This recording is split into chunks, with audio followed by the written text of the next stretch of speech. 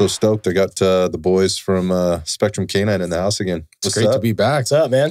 Yeah, but this time, so this is going to be a second time because I had Ricky and I met about a year ago. A year already? I feel like it was about a year ago. And now we've got Steve in the house. Steve was the missing part of that duo. Absolutely. It's good to have you here, dude. Thanks, man. Stoked to be here. I'm stoked to have you guys. And not only do you get you guys, we got all the Spectrum Canine folks in here today. We got all the ladies, including the dogs. We had some dogs in here. Little puppy Kira, who's amazing, and Mama Cora, who's outside, and this, just the supporting crew. Seeing you guys work with the dogs a little bit. So those people that are watching on YouTube will see some of that stuff. We'll try to get some content out. Like, who doesn't love puppies? I know. It's always a little bit different working the puppies. I mean, seeing a fully trained dog do its thing is awesome, but watching a 10-week-old puppy that just came out of the womb do what it does is insane. Yeah, it's the development process is and I want to talk about that because you guys have just started a breeding program. And you've been working with on this for a very long time, but it's been in the works now and it's finally coming to fruition. So I definitely want to get into that and talk about the pups. But yeah, it's just really good seeing kind of like, my experience around you guys is seeing the end result. Right. Obviously with my own dog and working with you, Ricky, just in your team, just the things that can be done in a short period of time, given the know-how and the skill and the consistency. But to watch how fast these little guys, just jump right in. So we'll talk about that. What I love about the canine world is it's like a whole thing. It's like a whole culture. It is. And when I had you on the last time, it opened up a whole new world to me. Like, I knew about it, but then, we had Icon on the show actually too. Icon, the dog, was sitting basically in the chair where you're sitting, Steve, with the headphones on. Got a lot of attention. Absolutely. And people reached out and, I just kind of got a little bit more involved in the dog world. Yeah. And then specifically with you guys and trying to understand the business a little bit more, what it is that you guys do in terms of training police canines. Because, man, that is a rabbit hole. Absolutely. That I found. A lot. And I bumped into people, places even like as far away as SHOT Show or whatever, that had seen you guys, the Spectrum on the show before and in some of the Instagram stuff, and dog trainers from other places in the country that train canines. Absolutely. Making a connection. Yeah. Which is what this show is all about in the first place. So here we are, full circle. Yeah, full circle for sure. All the way back again. And it's really cool because you're right. I mean, the dog industry, the dog world, especially on social media, is crazy. And what's really cool is what I noticed from the last podcast is that people come from all different facets of the dog world. I mean, we have pet dog people, we have the military type of guy fan that is into Malinois, like John Wick type of vibe, you know what I'm saying? And then you got the sport dog people are doing PSA and Schutzhund and, are really into the social media regarding the dog world. And then you have the police canine handlers and the guys that are out there watching Iron Sight podcast shorts on YouTube at 2 a.m. in the morning in between calls, you know what I'm saying? Waiting for the next dog call to come out. So I've literally been stopped on the street, just like, you're the guy with the dog on the thing, right? It kind of thing. So yeah, you're right. And I have to be honest with you, some of it's a little weird, when I get out there and you kind of look into the dog world or whatever, Totally. But we had a really good discussion about a lot of things. But one of the things I wanted to dig more into with you guys today was like the business of training, specifically in the world of police canines. Right. You guys are heavily involved in that here in the Bay Area. Absolutely. Guys got some roots, been here a while now and working with several departments. So we can kind of get into what it is that you do. But one of the things that came up for me that I just wanted to kind of touch on that maybe people heard about that at the time when I talked to you, like, I was like, we got to get you both in the studio. And this was months ago. And it's just finally happening now. This is how things go, especially when you guys have been as busy as you have. But we were talking about this AB 742, which was this assembly bill here in California that some politicians were trying to pass. The long story short is it's gone away for now. For now. But just in general, I guess the big overview statement was it was basically going to take the use of police canines out of the mix. Right. And immediately, like, I didn't quite understand exactly all of what was going on with that bill, but to me, immediately knowing what I know, living where I live, seeing what I see, and kind of being involved in the law enforcement community, first responder community as a whole, That just sounded like a really bad idea to me. Yeah, absolutely. I mean, AB 742 definitely threw us for a whirlwind. I mean, we were shocked. It was crazy to me that something like this was able to even move as far as it got. Yep, right? Yep. And shocking. Very quickly, I figured out that AB 742 was simply a vehicle that a politician was using to get his name out there. You know what I'm saying? Banning police dogs would be huge for your career as a politician. Apparently, which fucking blows my mind. Right. Really? And I think that the biggest,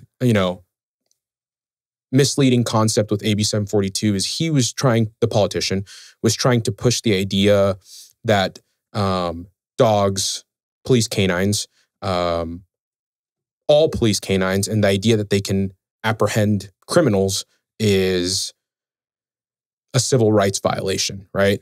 And I think, that goes into a deeper hole for sure. But the idea that this politician was trying to use a less lethal tool that saves people's lives every day as a vehicle to basically transport himself to get out there and get his name out there is crazy. And that was definitely shocked Steve and I.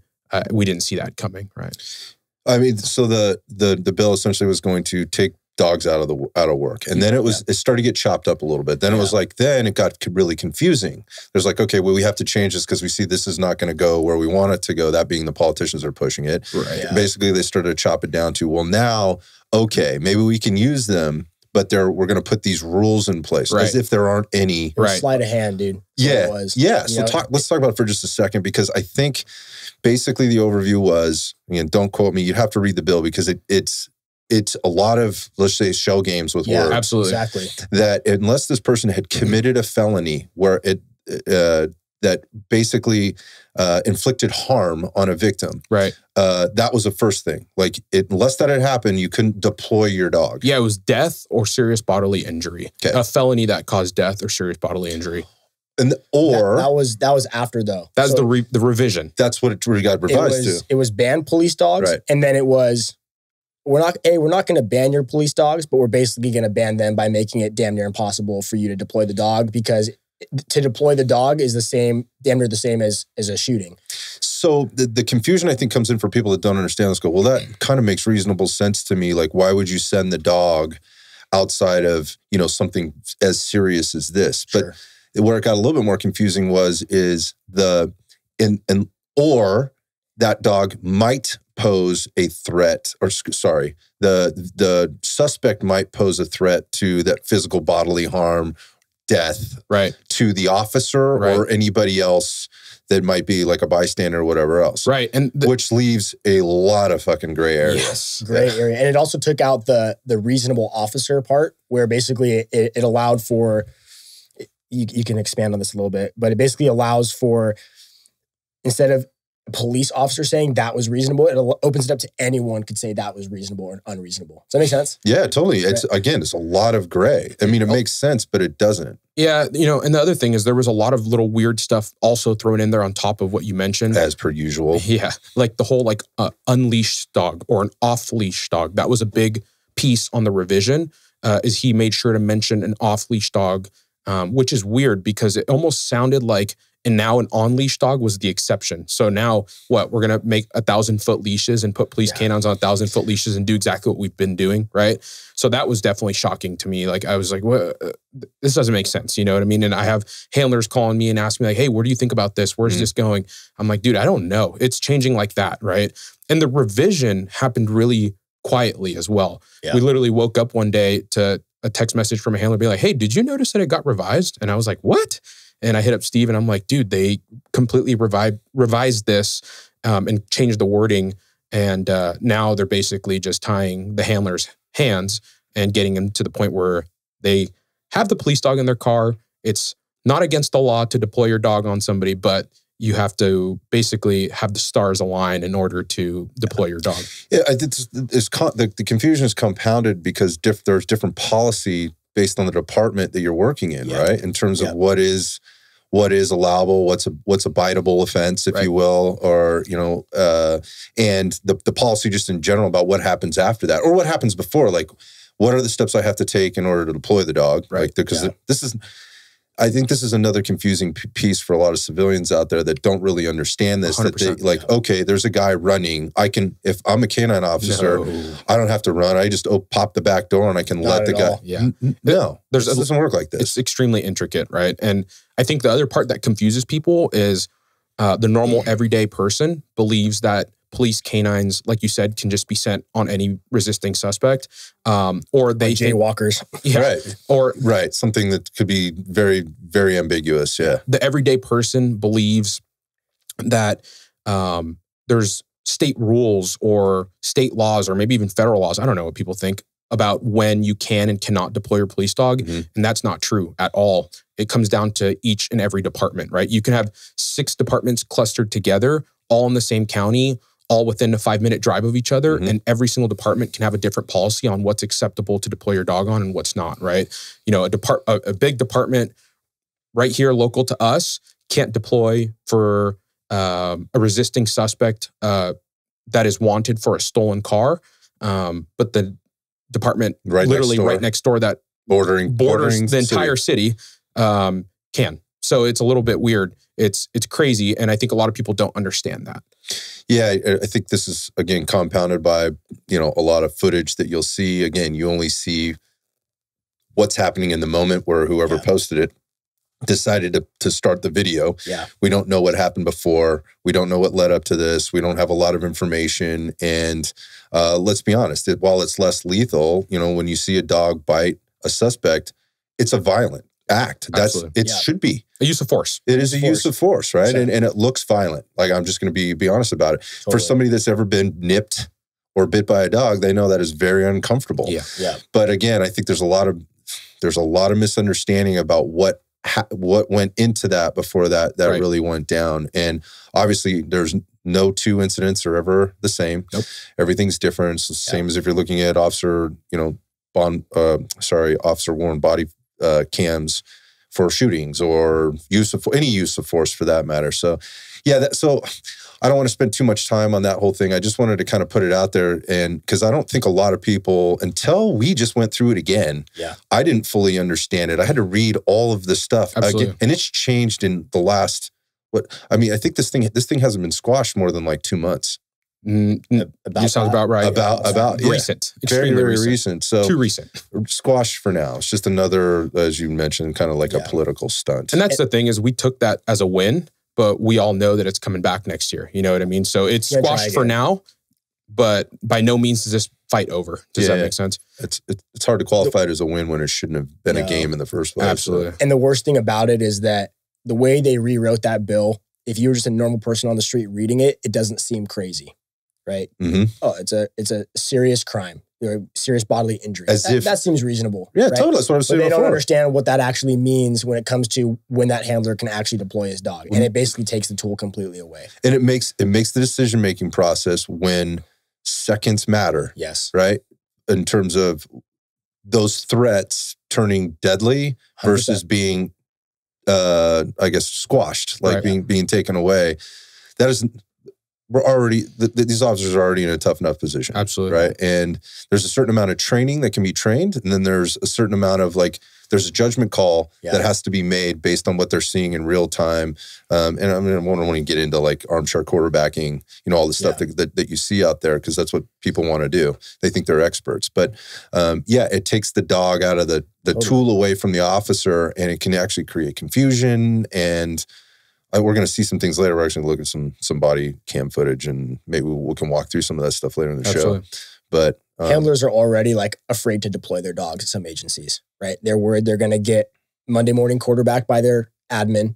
They're worried, is this meeting the requirements to bite this guy? And then you have an officer who needs to make a decision in seconds, and he's so worried about all the other factors that are going to happen after he's the man in the arena doing the job, right? He's so worried about that sometimes they say, nah, it's not worth it. I'm gonna hold on to my dog for an extra 20 seconds, and we'll try something else, right? And that used to not be the case, and unfortunately, it's just the way some of this has evolved. And now you have officers they're worried about their house, right? They're worried about keeping their house, keeping their job. This one bite, whatever, we'll let that guy get away. We'll get it another time. Yeah, I mean, I'll be the first to say there needs to be accountability to decision making, but at the same time, as when that accountability starts, when they're not being backed up by their supervisors or by the DA or by the people when they have made by any stretch of the imagination, the best decision they could have made in that particular moment, and then their house, they're getting civilly sued or whatever 100%. Else. That is a different story. And obviously, in a lot of areas, a lot of places in the country, our cops are not getting the support they need. This just happens to be another one of those times where you're putting questions in their head about why am I doing what I'm doing, and should I even be out here? Like, what are we doing here? The good news is it's gone away for now here in California. Yep. We can take a breath for now. The better news is there's guys out there that are training, and there's departments out there. There's companies like yours, and there's the dogs that are training hard every day to be better, right? 100%. Unfortunately, whenever you look at that, that's not all of them all the time. Absolutely. Right? That's not the reality. It just is what it is. But, there are, let's go back to, kind of what you guys are doing in the business. You guys have done a pretty stellar job of, here's the thing, like in terms of what you guys do and what that ultimately means in terms of responsibility, out on the street. When I say that, I mean literally speaking. When the dogs go out on the street, the reputation that you guys have is notable, and you guys haven't been around for a long time. There's a couple of things notables here that I want to bring to the table. If for those people that hadn't listened to the previous podcast with Ricky and I, and that was a couple of things. One is that you guys are civilians, and you didn't come from. You're not officers, so you didn't come from inside the department. That is a tough barrier to break through. Absolutely. Very. It's extraordinarily tough at any level. And I know civilians that do train law enforcement officers and others, firearms training, combatives training, and things like that. And I think that's becoming more normalized, that it's okay to do that. Particularly when you look like the shooting aspect, they're going to the professional shooters to teach people how to shoot. Absolutely. Rather than the grizzled old, guy that's been there was the armorer first, and now is the firearms instructor who's been there for 30 years or whatever, and teaching the same stuff he learned from the guy that did the same thing 30 years before that. Totally. So you guys have broken through that barrier. You've made contact now and have contracts with several local departments throughout the state. Like when we look at sort of the Bay Area and into even sort of central Northern California. You have established dogs that have gone through entire cycles now, dogs that started and then retired, correct? Yes. So there's a track record. This is a little bit of a resume, but now there's a track record. Right. There's data there. Right. And now you're starting to expand into the breeding program. Yep. Which makes, Steve and I were talking about this, like, just makes sense. Like, totally. With all of this, it's like now let's keep the dogs that do these great things that have established this reputation. Let's control that. Right. Totally. Can we talk about this? Yeah. So traditionally, this end of the business. Traditionally in the police canine business, the vendor goes to Europe, does a trip, buys a bunch of dogs, brings them back, sells them to the police department. I would probably say that, I would say 90% of police dogs in the US were born and raised in Europe. What Steve and I have learned is that Europe is oversaturated, or Europe is, what's the word I'm looking for? Like Europe is basically been... It's a pool it's running dry. The juice has been squeezed and there's very little left. Okay, I get it. That makes sense.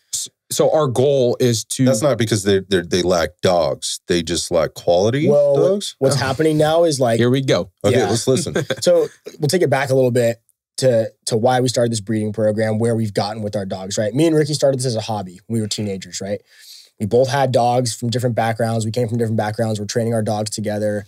He had one background, I had another. We started training dogs. We started realizing, hey, this type of training worked for this type of dog and things like that, right? And we developed a specific type of dog that we saw, wow, that's a powerhouse. We can take this type of training and get that dog really dialed in, right? We begin to develop a specific type of dog that we want. For police work. Mm-hmm. Majority of those dogs happen to come from Dutch bloodlines from the Netherlands, from a sport called KMPV. It doesn't mean that every dog that comes from that sport is going to work for us. Quite the contrary, but the ones that work out happen to come from that. Now in Holland, that's a hobby for those people, right? Those people have full-time jobs training KMPV, which in Dutch roughly translates and is abbreviated for like the Royal Dutch Police Dog Training. It's a sport. Right? Okay. It's a competitive sport. People take a puppy from 8 weeks old. They raise it till the dog's usually about 3 years old. They do their Politiehond 1, PH1 competition. It's a competition. It's a trial. The dog gets scored.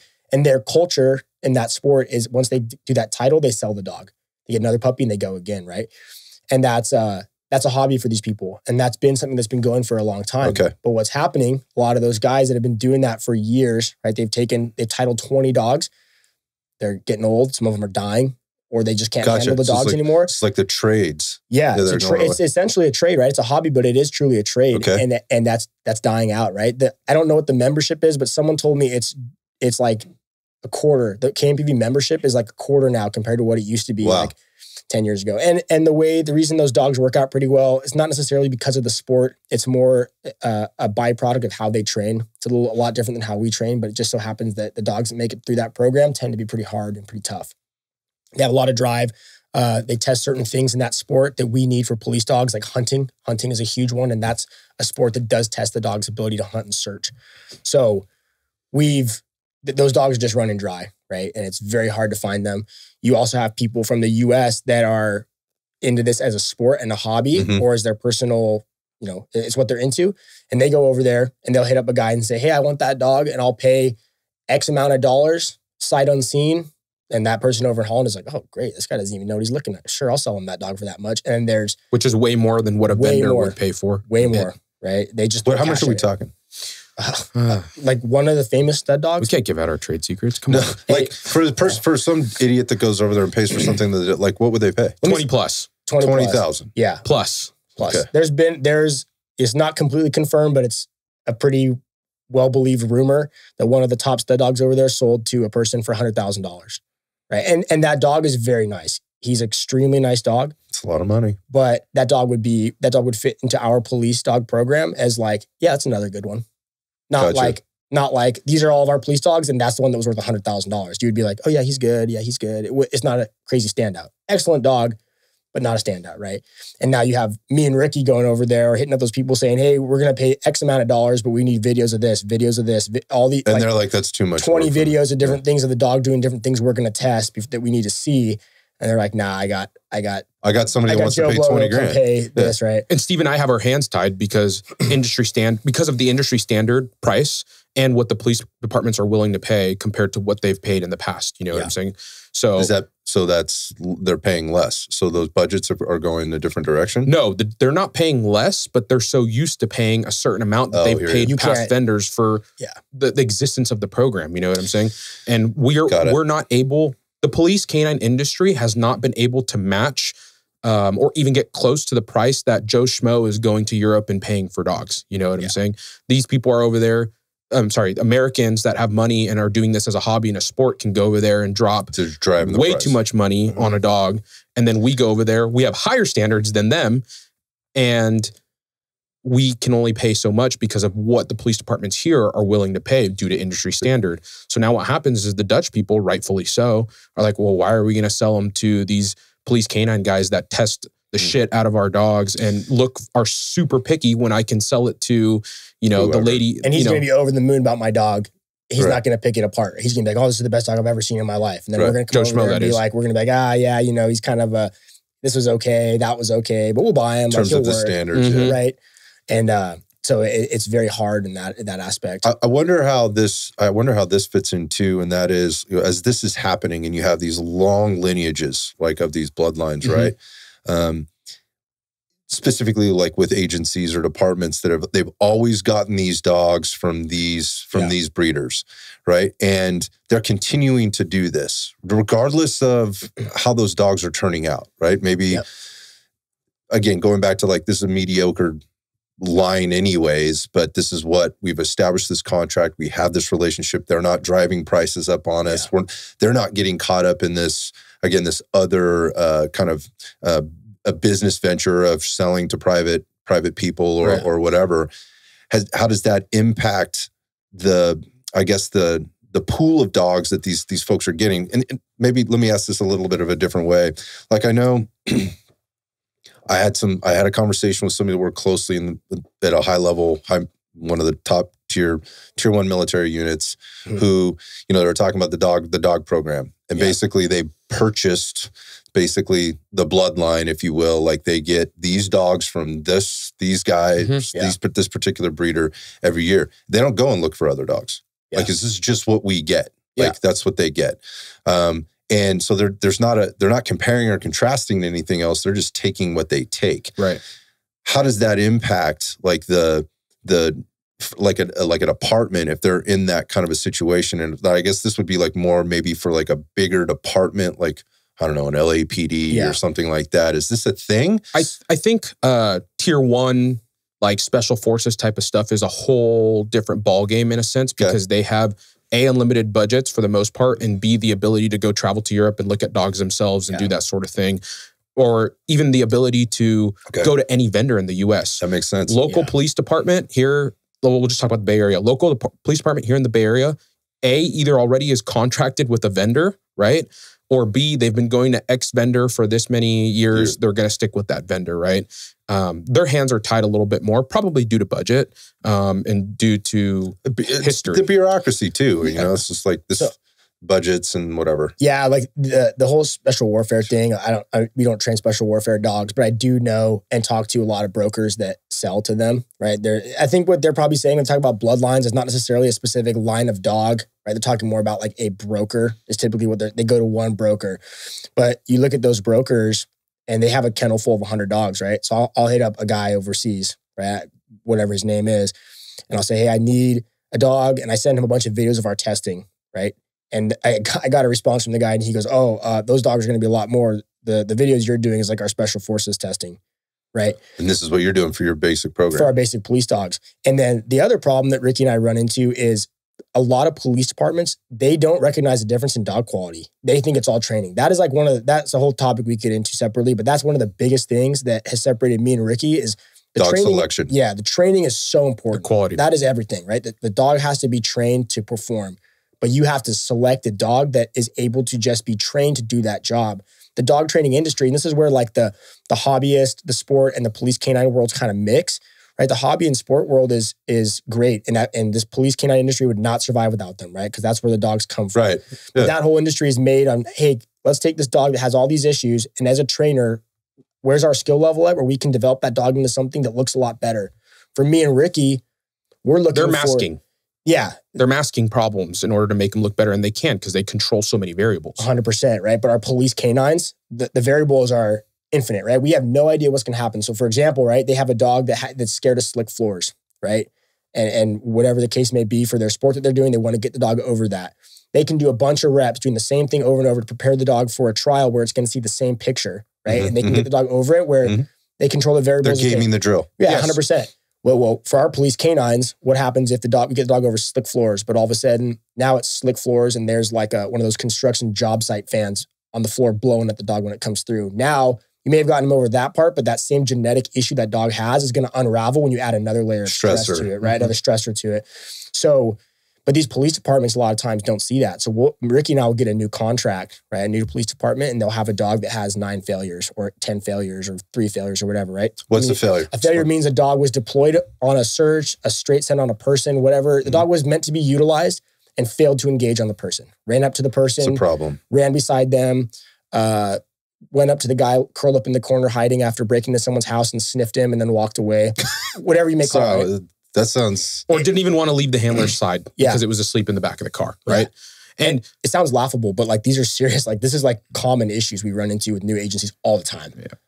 Wow. Yeah. And that comes from dog selection primarily. And I think the biggest thing, and Steve and I do our best to educate people as much as we can. If admin was watching this right now and was to take one thing from this, it would be you're not buying 4 Glock 17s. They're not all the same. They're not all the same. Not at all. You're not buying gear. You are, yes, you are buying a tool. The police canine is a tool, but it's so much more complex than the way they look at it. It's not a machine. It's not a machine. You know what I mean? It's not something that you can send. It's not a Glock 17 that you can send to the gunsmith and it's going to get fixed and come out perfectly shining, ready to go. It is a living, breathing animal that with the nervous system, its own desires, with its own desires, its own thought processes, its own fears, its own fears, all these different things that we have to take into accountability or take into account when we are testing dogs. Yeah. So in terms of like the selection process, so you just mentioned like one way would be to go overseas or test dogs, go overseas, test them again, see some video and then go test them, or see some tests on video and then basically make a commitment on buying this dog. Yes. And here we go. Have that dog shipped out here, and you hope, based on what you just said, they just didn't game the video, right? They didn't game the video in some of these drills. I want to talk about that. Yeah. And then the other part would be is like, okay, once we found the dogs, right, in terms of the selection process, then we select from a breeding perspective. Now we control this process. 100%. And then we can start to select the best from those litters to do the things that we need them to do for the job that we need them to do. Because you might have, 8 dogs in a litter, right? 3 of them, you're like, these are perfect for this type of work. Yes. Not good for this type of work. Right. But 3 of those other dogs are good for this other type of work or whatever. So now you have control over the process. Yep. You're also 1,000% accountable to this. Like you can't, like if you've said, no, we bred the dog for this and we're going to also train your dog, or we're selling the dog to you, like people can come direct to you. I don't imagine that there's a lot of accountability over in Europe. If I've gone over there and I've gotten a dog. Zero. So let's talk about that. Try suing somebody in Europe that sent you the dog that they didn't promise that they were going to send to you. This happens? Good luck. I don't know if that's ever happened. But we buy the dog, it's ours, right? But the gaming of the videos like you talked about, this is something me and Ricky have really become like, dude, it's funny. Like Steve and I are traumatized to take 101 up to San Francisco airport because of how many times we've gone there. I don't get excited when dogs come in, dude. There's no more excitement, but I'm telling you, for years, we would go so excited. We're going to pick up this dog. It looks so badass in video. We get there and we just immediately just look at each other and just like, oh. So this qualifies Isabella's comment earlier about Steve getting anxiety on his way to the airport to test dogs, to see a dog coming out of a crate. It's just pitiful. So, okay, so talk about this process for those people that don't know or don't understand. You already talked about, okay, so I've seen a dog, I see some videos, you ask them to send you videos back, you're going, okay, but I'm going to have that dog shipped out there. They don't just ship it out on lease and go, if you don't like them, send them back.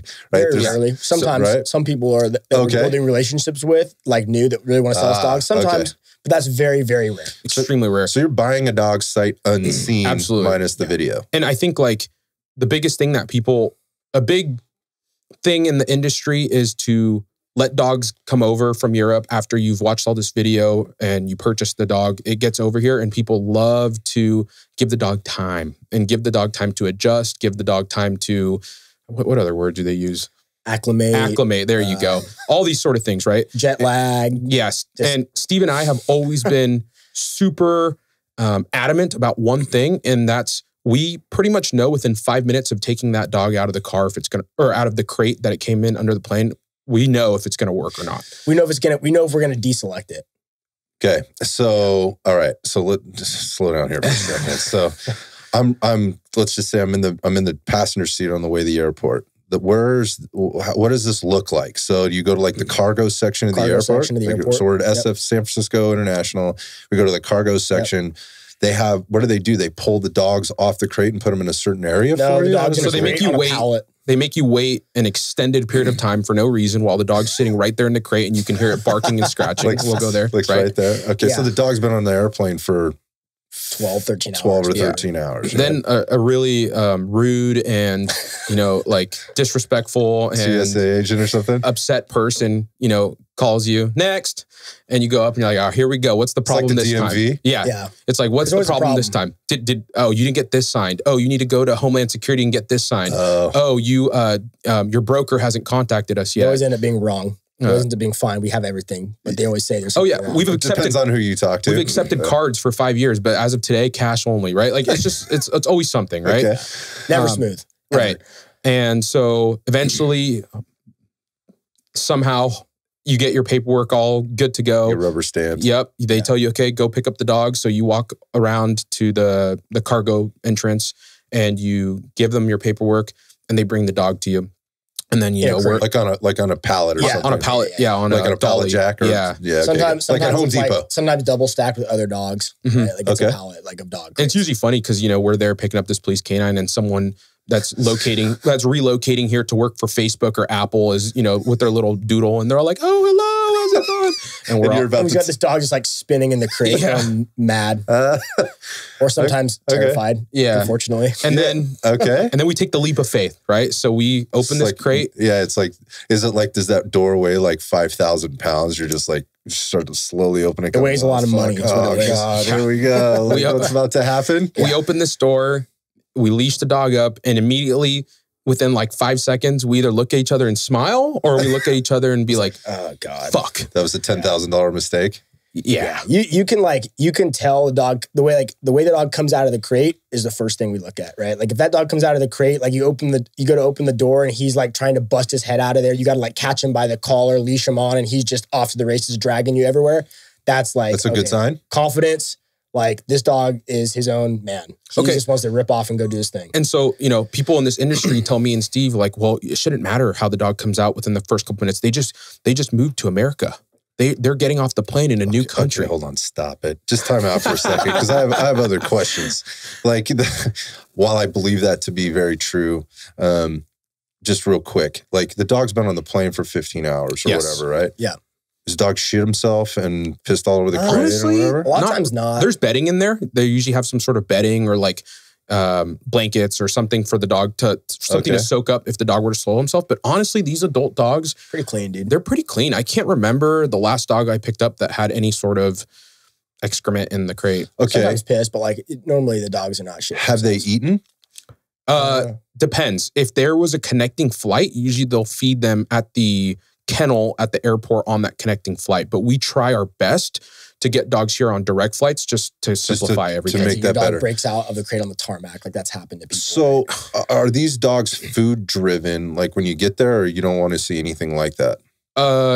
They can be. I'm just curious because some people that's the only thing they can do to get their dog to do what they want them to do. If they want their dog to sit, unless they've got food in their hand, that dog ain't doing shit. Yeah, we're not so worried about like the training at this point. No. We're just worried about the raw genetic quality of the animal. All right, so you mentioned like you got to kind of open the door a little ways because it might take two of you to wrangle this dog together and get the leash on it. Essentially, yeah. So it's pulling you around. What else is a good sign? So I'll put this out there first. Imagine like the type of police dog we want before it's trained is like a nightmare to deal with. Not in for the average person, not because the Tasmanian devil. Yeah, and it's not because the dog's a nutcase. It's not because he's trying to kill everybody. It's not because of any of that. It's because this dog, if I brought him in here and I like tapped on this table like that, he's gonna jump on here for the hell of it because he can, scramble around, just like a bull in a china shop. Okay. Reckless. Think of like super robust. Just the dog is he comes in, you're like, whoa, like a savage. And the reason, like a savage from the jungle. And the reason why that's so important to us is because when it's 3 a.m. in the morning and one of our handlers gets a call to a building that has been broken into and they show up, we don't know what the dog is going to encounter, and we don't want to be worried about whether or not the dog is going to find something scary or find something as a stressor. So for us, it's super important to have that level of drive, that level of confidence. Okay. Not drive, but confidence. Okay. Because that's not drive yet. Right. Because for us, it doesn't matter how much drive in the world a dog has. If the confidence is not there to match, there's a much higher probability that the dog is going to have some sort of failure on the street because it viewed something as a stressor. So the reason why it's so important for us, that it's so important to us for the dog to come out of the crate at the airport, hot and ready to go, willing to jump on anything, friendly, all that sort of stuff, is because that, if the dog can go through that flight and have no problems, which honestly isn't really that bad. The dog's under a plane, it's probably some sort of vibrating noise, and the dog really is just taking a nap the whole time in the crate, right? But for us, if the dog can come out and perform right out of the crate, it's already a super nice sign to us that we're not going to, that as of now, the dog isn't deselected yet. You know what I'm saying? Yep. And that for us is super important. And that's why that coming out of the crate piece is such a big thing for Steve and I, because it gives us already a little insight into what this dog is looking like so far. So what's next? I mean, does much more happen at the airport? Or is this like, so the smile has happened, right? Right. And you're just going, hopefully. Thank God. Do you throw them back in there and go, okay, let's get to the next part of the testing, or is there more stuff? So we always go to the bathroom. Yeah, we let them go to the bathroom. We cross the street. Let's go back to what I asked before, yeah. Most of the time, these dogs are coming in to like Delta. the Delta Cargo. That's pretty much where we've been picking up most of the dogs. That or KLM. Yeah. And airlines. Right across the street, there's, I don't know what business or what airport building it is, but they have a pile of junk. And we always run over to that pile of junk and right away try to see if the dogs are hopping on top of that pile of junk or not. It's kind of like become a thing. We do it with every single dog. Oh, interesting. So like just go climbing around. Just be curious. Yeah. So we literally get out of the cargo at like entrance or the cargo, building. We just walk to the bushes and the rocks, let the dog do its thing. It's got to go potty because it's been locked up for a while. And we just cross the street and start right away testing environmentals and testing the dog's confidence. That's not like our official test. This is more just like, hey, let's just see what he does, right? I'm getting that. Yeah. Because at some level, then there has to be a little bit more detail to 100%. This. We have a process. But you're giving us that, like, because if they don't pass that first part, then you already know, like, I need to move on. Like maybe I'm just moving on, or maybe it's like, okay, if you don't pass the first 3 things and we don't move on to 4. Right. There's levels to it, right? Like everything's got levels. There's things that if a dog is lacking a little bit, and that's very subjective, because a lot of people, what we would consider lacking a little bit, they'd say, oh, that's bulletproof, man, right? Or whatever else. A dog lacking in one area a little bit could be compensated by something else. But for the most part, we try not to make excuses at all at first, right? Like a dog failing stuff, that's a washout. And then, okay, we'll see how everything else looks. Right? Gotcha. We take them across and we want to see that confidence. And like he was saying earlier, it's not drive, right? And we specifically do not induce the dog's drive when we're testing that. We try to keep them calm. Okay, so let's define drive then, because maybe I'm confused on what that is. So drive is traditionally called prey drive. We just call it drive because we talk about it so much. So we're talking about prey drive. Got it. And I'm not talking about the prey drive in your grandpa's hunting dog when it sees a squirrel run by and it chases it down, or, a Labrador, kind of chasing ducks up in the sky. That is prey drive, but it's its own sort of thing. For police canines, and we'll keep it to that for this to make it simpler, prey drive is the dog's want to chase something that is moving. Does that make sense? Mm-hmm. And for us, it's important that object is an innate object, right? Something that a normal everyday dog would find no interest in, right? So it's a leather rag like we did with the puppy, or it's anything. Okay. Literally, we could take a bottle and move it. We want to see that dog immediately ignite and be like, I want to grab that. I want to possess that. Right. Not what is it, but I want it. Okay. Does that make sense? With no hesitation. Well, that's way different than what is it. And the reason why way different.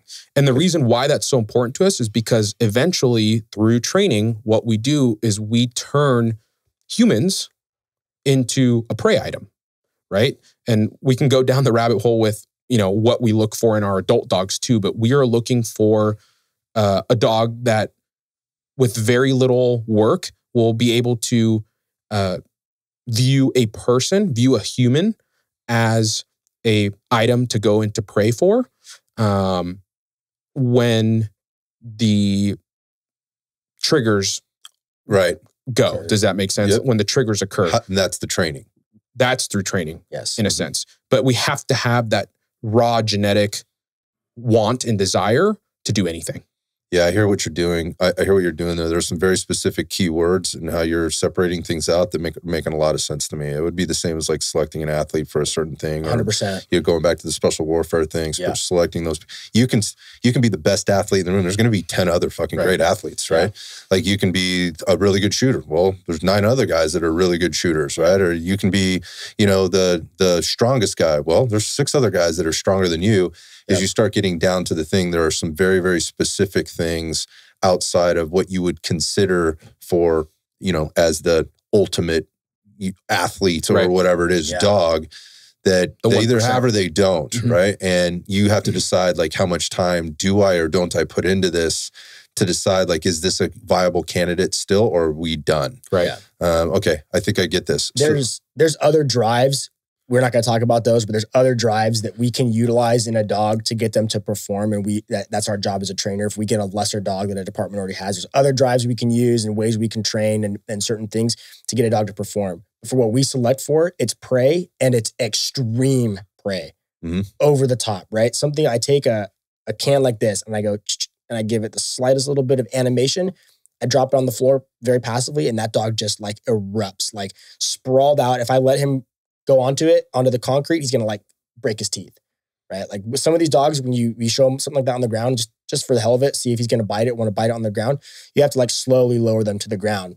And then they like smash into it and then they like wrap it. They start like possessing it. Yeah. Yeah. That's what we're looking for, right? It's important to differentiate that between just prey drive, because a lot of dogs, Malinois, have prey drive, but most do not have it to this extreme level that would meet our selection criteria that we have success with in our police dogs. So let's wrap this back into the breeding program and how this all ties in. Yeah. You know, because you've gotten dogs from other places. Again, we talked about sort of your path here and how long you guys have been doing this, and you've been able to select certain dogs for certain things. You've had a lot of success. So ultimately, you put a couple dogs together that display these different characteristics. I mean, this is animal breeding 101, animal husbandry 101. I actually had to take that in college at one point. Like there are things that you do, right? Yeah. Anybody that's been involved that will know. So you start to put these things together, and then you kind of get what you get, right? Like it's a roll of the dice. It's a roll of the dice. Every time. All of the time. So talk to us about the breeding program, like how that works for you guys, just maybe at a higher level I know how puppies are made. You don't have to tell me how that happens. We actually don't do it the natural way. We have a different way of doing it, but that's all secret. Yeah. We ain't going there. Yeah. Okay. I've seen some videos. We don't have to talk about that. But in terms of the breeding program, like how does that work? How long does it take to start to feel really confident about the dogs that are in your program? That's a great question, because that's just something that Steve and I have actually been chatting about a lot recently as we're putting a new litter on the ground. So a police canine from a puppy, at 8 weeks, we already are, before 8 weeks, probably 5 or 6 weeks, we're already weeding dogs out, right? Okay. So, and Steve can talk a little bit more because he just went through this experience of actually weeding out his own litter of puppies that he raised in his living room. I mean, Steve and I watched these puppies come out of the womb and take their first breath in the living room. Now, 10 weeks later, we already can see who is showing great potential and who's probably not cutting it, right? So Steve is keeping back a couple puppies from this litter, 5 to be exact, that are showing great potential. But even with them showing all the potential in the world right now, doesn't mean they're going to doesn't mean anything. So probably somewhere from the, I don't know, what do you want to say, 13 to 24 month range, they're going to be actually being selected as police dogs. Yeah. But in between now and then, they are going, every time we pull them out of the crate, they are being tested. And if we see something that is a red flag, you're out. And it's not because we don't have the patience to work with these dogs. It's not because we don't want to problem solve. It's because Steve and I refuse to go to sleep at night knowing that we put something on the street with a canine handler that is not that had a question mark. That had a question mark. Yeah. Absolutely refuse. I don't care how much money in the world you're paying me for this dog. I will not do it. We will not do it. And that's been what's held us to this standard and to this quality the entire time that we've been training police dogs. What's the reality of this in the industry at large? So this is why we're so picky with our puppies, because what you'll see a lot of times is people do all this selection and stuff, and they're really picky about their dogs, but all of a sudden they do a litter of puppies, and all of a sudden the narrative changes. Oh man, well, the puppy, he's only been out of the house 4 times. Oh, you're going back to that coddling it kind of thing. Well, we call it kennel blindness. Kennel blindness is a term you use. Kennel blindness means you're hypercritical of everything else, but whatever comes from your crop, your breedings, you're like, oh, well, he just because he was sick, man. Like he didn't look so good today because he's sick. He was really good last week. Yeah. And again, so this last litter that we had, it was Koa, which is one of our police dogs, and my wife's dog, Cora, right? Cora is a pretty special dog in her own way. She competes with her. She does PSA, Protection Sports Association, the same sport that Ricky does with Icon. Yeah. Does really well with the dog. The dog has some characteristics that we really like to see in our police dogs. That's why we chose it for breeding. We can go back to the testing at some point because we really didn't get into the whole process, and that's important to know when we're talking about the police dogs. But I'll just touch on it. We can define what those things are later. The dog has extreme environmental confidence, which is what we were talking about earlier. If I bring that dog into here and ask her to jump on anything with no ball, no food, no reason other than just she wants to do it for the hell of it, the dog is climbing, going everywhere. Really important for a police dog. Reckless. That's the word we like to use. And that dog is the definition of reckless. And hunt. The dog has extreme hunt. I would put her hunt, meaning I throw a ball into a field or I throw a ball into a building or hide it. And the dog's desire to search, but also the sense of urgency with which that dog searches, right? We think about, it's not a matter of people say like, oh, the dog has a good nose. I don't really care how good the dog's nose is, meaning how fast the dog finds it. I want to see when that dog knows there's something to be found that is a prey drive item, like a ball, right? That stimulates the dog's prey drive. That dog looks like a printer going super fast, zigzagging in that room, trying to find it, just frantic. Sometimes the dogs even vocalize while they're doing it because they're so frantic to find that thing. And that hunt is super important. Every dog has a good nose. Go to the park and look at people's dogs. The nose is on the ground the whole time. Right. The phrase that we like to use for the extreme hunt is hair on fire. When you think like hair on fire, that is what we're looking for. Yeah. Firecracker up the ass, what you want to see. Let's go. So there's that. Constant. Right? That's what she brings to the table. And duration with it too, right? It's not just a spurt. It's not out of gate. It's like endurance for this. Yeah. And I'm talking about like 20, 30, 40, even more minutes of that franticness. Of that constant franticness and it not petering. It's constant. Okay, I get you. Yeah. Even if the dog is exhausted, you can still tell that dog has not forgotten and the sense of urgency has not gone away. The dog's just exhausted. You can see a difference between that and a dog just fizzling out in his hunt. And the reason why that's so important is because the number one thing our police canines are used for is as a searching tool, right? Here in the Bay Area, a normal block has a lot of houses, right? Depending on, every city's different, right? But your average block has enough houses that it's going to take hours for a police canine team to search. And methodically, right? Because we're not just letting the dog go into a yard and saying, hey, good luck, come out now, you're going to get bit. Woo, gone, right? There's a lot that goes into it.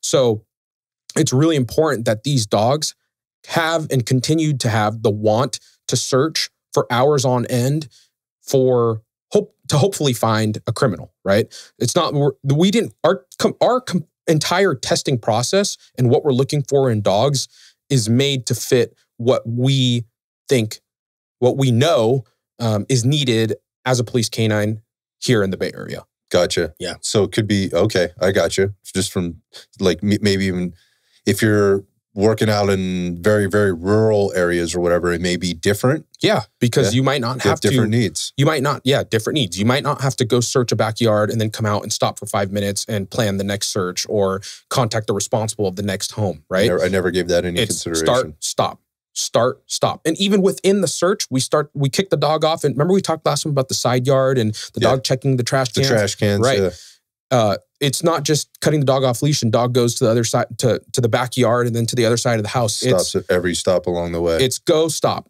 right? Come here and search this a little bit more. Search this a little bit more. Okay, go on. Stop. Team, let's move up. Team moves up. Search. Hey, handler, he didn't search those bushes right there. Can you put him in there? Yes, TL, we can put the dog back there. Call the dog back, put him in there. Does that make sense? So it's a constant go, stop, go, stop, go, stop, go, stop. And if you don't have a dog with that extreme hunt like Cora does, good luck. Gotcha. The dog will fizzle out, right? So there's Cora and then there's Koa. Anyways, excellent, outstanding, all-around police dog. Yeah, he's the unicorn. Unicorn, right? Also, just how that a dog of that level that was also that easy to train is pretty rare. So anyways, long story short, we did the breeding. The puppies are 10 weeks old now, right? The things that we're looking for at this age are environmental confidence and drive. Environmental confidence means I take this puppy into a new place like your gym and the puppy's cruising around, tail up, wants to say hi to everybody, wants to jump on anything, all that, right? Sure, it was great today. Yeah. That and then the prey drive. Prey drive is I show the dog something, whatever it is, the rag that we use for bite work or my keys or a stick on the ground, whatever. I stim it up a little bit, meaning stim means I just make a little bit of movement to it. And someone's holding the puppy back and she sees that and it draws her attention and she lights off. Instant flammability. Right? We want to see hair on fire. Hair on fire. Mm-hmm. And so far from that breeding, and this is again, they're 10 weeks old, right? We've seen dogs. I haven't seen too many dogs start out at, let's say, like a level 7, right? And then, or level 10. It's a 10 out of 10 puppy. We haven't seen too many of those ones turn into a 2, right? But we have seen dogs that were like a 7 turn into a 10 and dogs that were a 10 turn into a 7. So, okay, you know what I'm saying?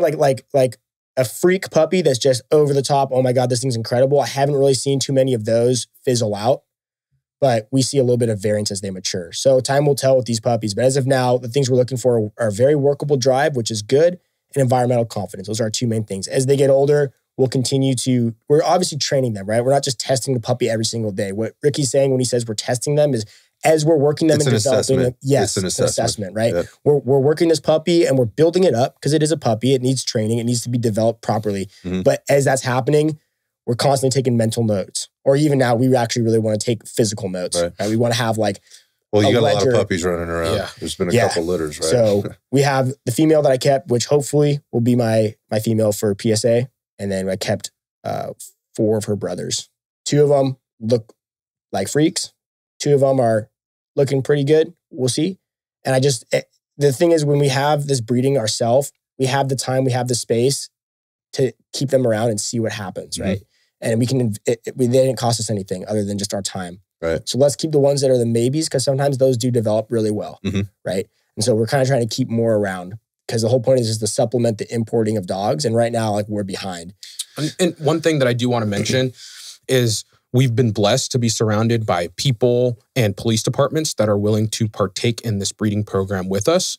I may have talked about this last time, but one of the biggest things that plagues the police canine industry and plagues like these bloodlines and stuff is the fact that the best dogs come to the US and either go into the military, go into a police department, and then are never seen in the gene pool ever again. No, we didn't talk about this. We were talking about it out front though for a little bit. That great dog just kind of goes away. Right. It gets used, right, but it doesn't live on. Yeah, and we've been absolutely blessed that the administration and the chief at the police department that Koa's at has not only allowed us, but encouraged us and been supportive of our breeding program. The fact that he's honoring how important he sees the vision, is. Man. Yeah, he's honoring. They see the vision, and that is awesome to us. And that, if it wasn't for that, honestly, I don't know where we would be at with our breeding program. So that is something that I do want to mention, and something that has really allowed us to skyrocket this program to where it is today, because Koa is that unicorn for us. He is that freak of nature. You know what I'm saying? I always joke and say that Steve's going to get Koa's ID number tattooed on him because of how much we talk about the dog, but it's hard not to. You've seen the dog. I've seen him. He's a freak. He's a freak. He's an absolute, impressive I didn't freak. have much to compare him to except for the other dogs that were there that one day. I was just sort of kind of discovering all this. But since then, now looking and seeing lots of other dogs, like, he is the comparison. Right. It's like your favorite restaurant, right? Yeah. Or I'll just put it this way. Like, you had that best girlfriend you ever had, right? And then so every girlfriend after that gets compared, right? Oh, Steve's married. It's so bad. Yeah, well, so basically so am I. So the point of this is like there is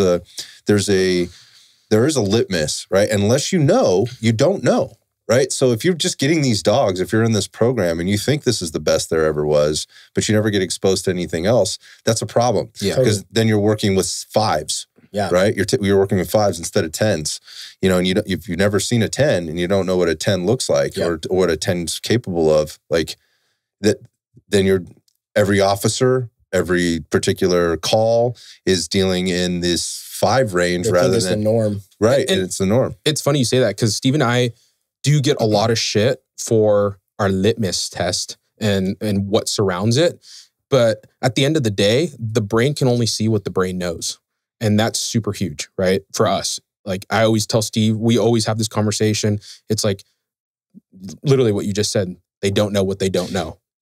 There's a backside to this too, is like, if you've been in a bad relationship forever and you don't know what a good relationship looks like, that's the whole other side of this. Absolutely. Like, until you get that good one and you sit and you're like, holy God. Yeah. Like, I had no idea, I never want to go back to that other thing. Yeah. So, no doubt. Yeah, in terms of like your, where this thing is going, and you guys have been very, very busy. When I watch what's sort of happening with you and when I talk to you, I mean, a lot of contact with you guys, just, intermittently throughout the weeks and months. Obviously, it sounds like you guys are very excited about this breeding program. What else has got you guys really fired up right now? Like, what's going on out there in Spectrum Canine world or dog world or whatever that's that's got you. Can you talk about stuff? Yeah, I mean, we've been super busy recently, and we're getting so busy. It's to the point now where Steve and I have always done everything together. We've always done our police canine training together, always. And we're getting to the point now where it's like, oh, dude, we got to split up today. Like, you got to go to this department. I got to go to this department. Yeah. We have patrol school coming up. We just wrapped one up, and we got another one coming up in about a month here. And patrol school is basically our basic handler course. It's where we take new handlers or even experienced handlers with new dogs and put them together. We do all the training, and we do all the selection, the sale to the department of the dog, and the training for both the dog and the officer. And it's like some full service shit. Yeah. 8 weeks long, it's 40 hours a week. It's an 8-week long course. It's a lot on Steve and I because we're basically taking a team from nothing to the day they leave our class, they might have to go do a full search with the SWAT team for a murder suspect, right? And that's another thing that we've been doing a lot is we've been traveling quite a bit. I went and did a police canine seminar in Georgia for Georgia Police Canine Foundation. And then I also went and did a couple seminar and workshops for some departments in Florida. ATF SRT was there, Fort Lauderdale, Jacksonville Sheriff's Office. So some pretty, big names in the industry.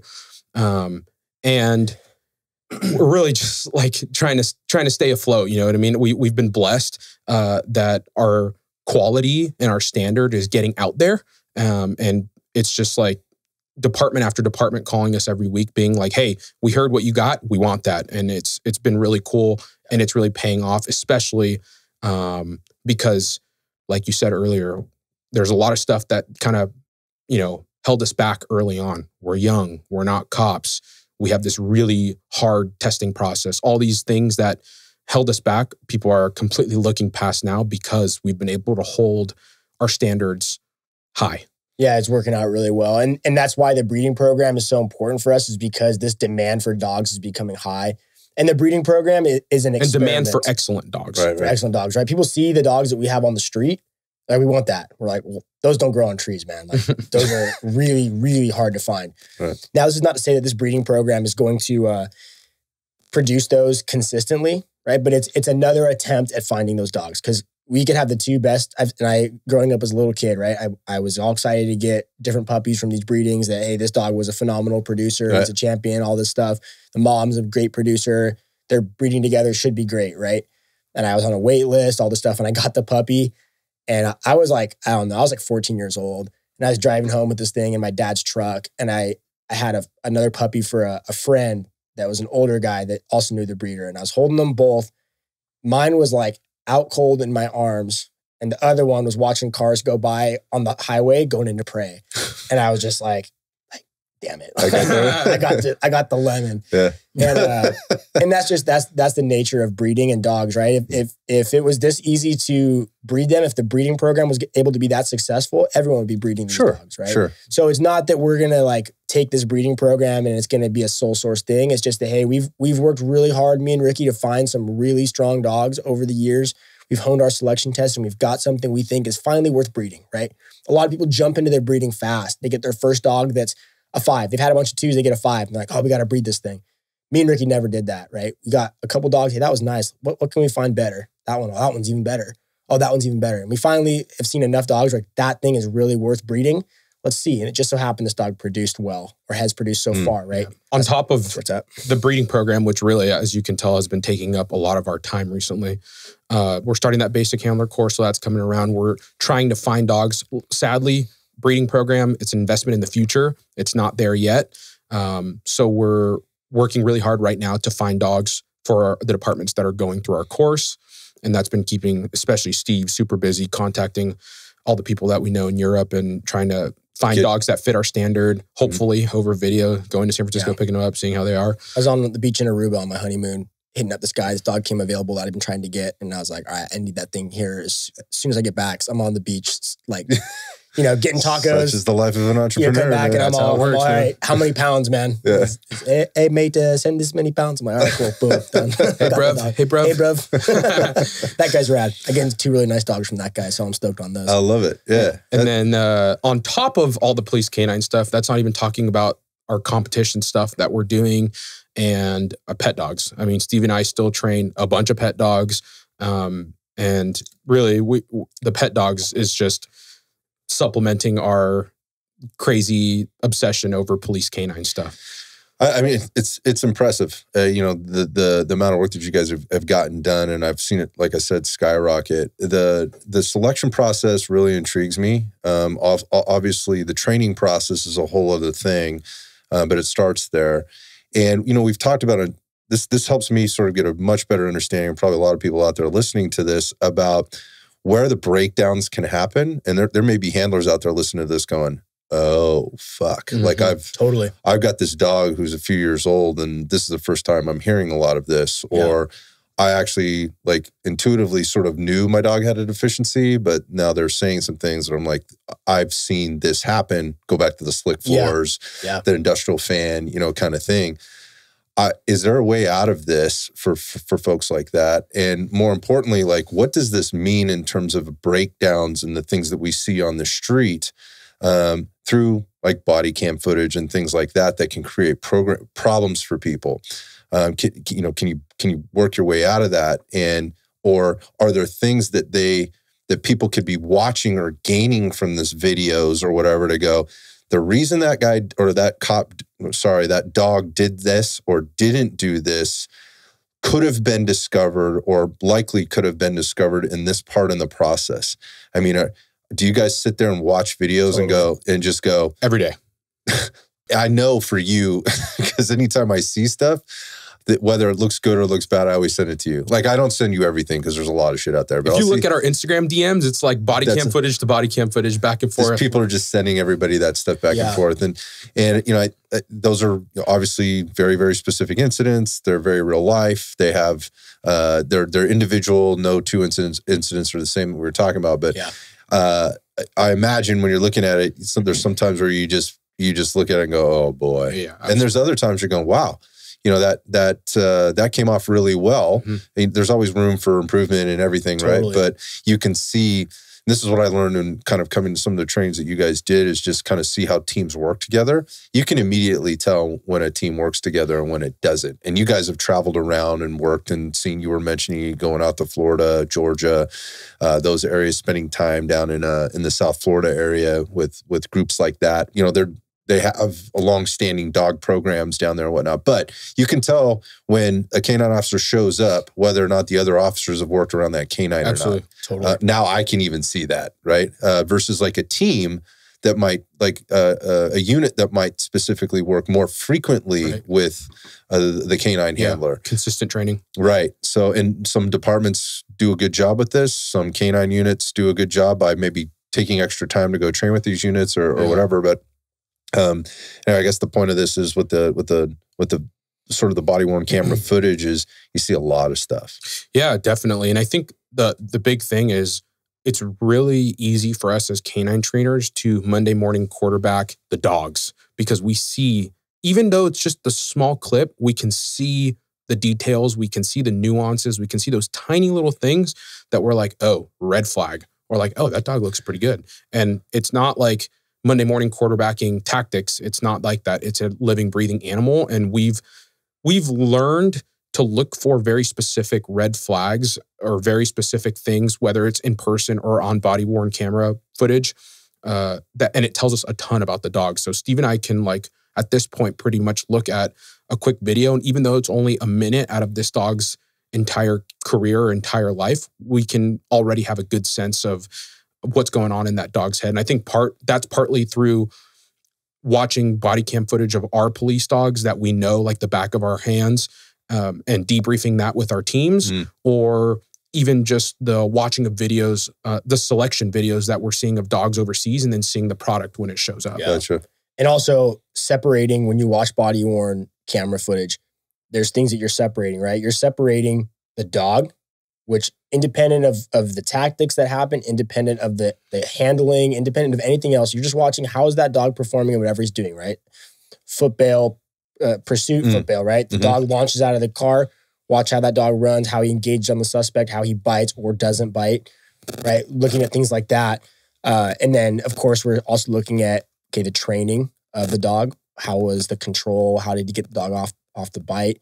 We're also looking at, was this officer, did he seem like he was prepared to handle that situation through training? Okay. And I think it's also important that a lot of times when people look at the whole picture, they always put all the blame on the handler.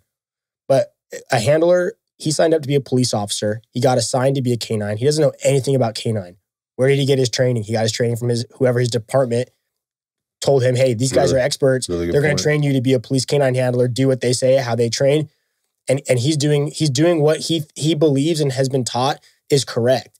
I see that all the time. That's something that actually like really sets me off a little bit, is when people just consistently blame the handler, right? We literally call it BTH. We literally call it BTH, blame the handler, right? Everybody, it's very common in this industry to blame the handler for problems that are dog issues. Does that make sense? And that's something that, like Steve said, it completely infuriates us, because this cop is not a trainer. His role is not to be a dog trainer. His role is not to make the selection of the dog. His role is to have a dog in the back of his car, keep the training maintained to the level that he understands and knows has been taught, and to perform with it on the street, right? Mm-hmm. And if there's a missing link there on the dog side of stuff, that's on us. Gotcha. As the trainers, as the vendors, as the person providing the dog and selling the dog to this department, that's on us. And the trainers, the old school trainers especially, love to blame the handler. It's never their fault. It's always the handler's fault. Never the dog they selected either, right?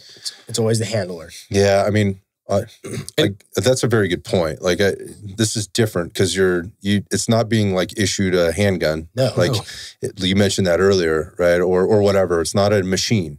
There's a lot of things that go into this, and I imagine like when you go from department to department, it's probably something to talk about. Depending on funding, depending on what the process is, it can be very different from one department to the next in terms of how much training that dog actually gets, and how much training that handler actually gets before they're out on the street. Am I right or wrong? Absolutely. Correct. I went and did these classes on the East Coast or in the South recently, and one big thing that I saw is canine teams over there get 3, 6, 9 months to maybe even up to a year to get their dogs from get the team from green to completely finished. Okay. We don't have that luxury. We get 6 to 8 weeks, depending on the dog. Depending on the discipline. And I'm not talking about 6 to 8 weeks to get this dog biting, or 6 to 8 weeks to get this dog just doing basic stuff. Basic bare bone work. I'm talking about 6 to 8 weeks, let's say 8 weeks to get this dog from the crate, from the airport, doesn't know anything, came from Europe, been raised on a farm, to complete off-leash control in urban environments, because we live, the Bay Area is in an urban environment, complete off-leash control, the ability to search, find, and apprehend a human that committed a crime, let go of that human and return to the handler completely off leash on one command. And on top of that, also to search and find and alert to either guns, narcotics, or explosives. And we have 8 weeks to do all that. That's a lot. Meanwhile, these departments on the East Coast or in the South have damn near a year to get that same thing done. And a lot of them aren't even doing that. A lot of them don't. It's completely normal and industry standard for a police canine to leave basic handler course or patrol school and not be able to be taken off leash and be trusted. So this is the thing, like, because I've seen the difference between control and not control. So we mentioned Koa earlier. Yeah. I mean, that right off the bat, like there was a few things that I saw that dog do, like you could just visibly, not really knowing what I was looking at, go, all right, this dog switched on a little bit different level than the other 3 dogs I just watched do this exact same drill. Right. Yeah. Then it came to the commands that the dog was getting in the similar environment, how responsive that dog was, how quick. There was very little repeating of anything. It was like, this is what we're doing. The dog was listening for that, but also being very focused and all off leash. And there was one particular drill, I think you guys call it like a walk back drill, where I don't know, this is probably not the right term, but the guy in the suit, I think it was is in the closet. Oh, Yahoo! Just takes a ass whooping, however many days a week. But the guy's at the end of the hall or whatever it is, and in the closet, the dog, he runs into the closet. Dog goes down there, apprehends him. The guy comes, and then basically the dog gets called off. The dog gets called off to maybe, by the way, this would have been about 100 feet from the handler. A forward down. Yes. The dog is put in a forward down. So the dog is like 10 yards from the suspect that he's just let go of, and handler's telling dog to down. Right. So basically he's staying within distance. So if this guy takes off and runs again, the dog doesn't have very far to go to re-engage. Yeah. Right. And so then the officer is giving commands to the suspect. Again, this is the guy wearing the suit, to come closer. The dog is sitting. He's walking the guy in to the officer. Calls the dog back another 10 yards, downs him again, right? The suspect walks a little closer. And this series happened until ultimately both the dog and the suspect are back to the handler. Yeah. The amount of control, like with the dog as switched on as it is at that point, I didn't realize when I was watching this happen how uncommon that is in terms of other departments and what they can do. Usually you have to go in there and they have to pry their dog off of, whatever they're on, right? Right. Can we talk about that a little bit and just like what the differences are? Because I think people are listening to this going, that sounds like some PSA type shit. That doesn't sound like what would be happening on the streets. What's the reality of this? So the forward down is a very important piece of our police canine's control, right? Obviously, to get to the point where you forward down, your dog has to let go, what we call a verbal out first, right? The whole point of the forward down is, like you said, to keep the dog that much closer to the suspect if the suspect decides to turn and run. A good example to think of is you're searching like a tow yard. And the suspect, dog goes on bite, search, find, bites the suspect close to the fence, right? Dog goes on bite, like let's say within a couple feet of the fence. If you and the team, hopefully, is behind cover pretty far away, and the dog was out there searching in front of the team, keeping the team safe, right? So dog finds the guy, dog lets go. And instead of recalling the dog all the way back, the handler now can forward down the dog, meaning the dog is in front. It's the team, the dog, the suspect. And that way, if the suspect decides to act like he's giving up and then pop up and hit the fence to get over, the dog is that much closer, right? The forward down is definitely a staple for us and something that we spend a lot of time in foundationally to make sure that the dog can do it because it's something that's used on the street. One of our teams recently had a deployment probably about 3 weeks ago or so. And long story short, the team used the Bearcat to pull the garage door off of a structure, and the suspect was lying in wait in the garage. The dog is deployed. The dog goes on bite and bites the suspect.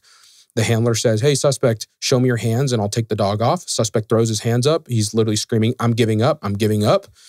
Handler recalls his dog, puts his dog in a forward down on the driveway. So he's at the end of the driveway behind cover, behind the Bearcat.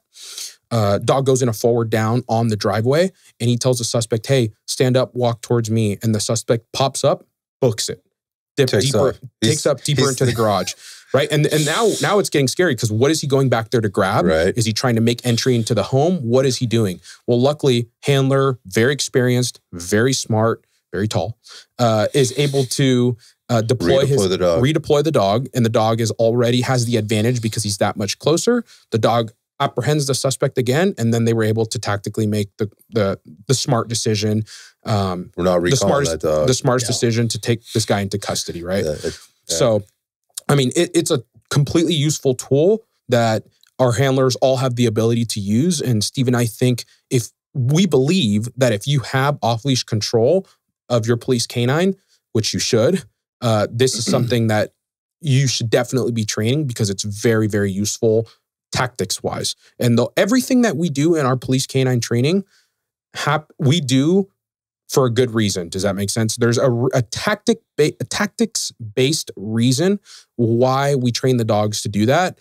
And that is consistently, from the day we started training police canines to now, something that we've always harped on, and it's paid off. I wonder what you guys see as like being the biggest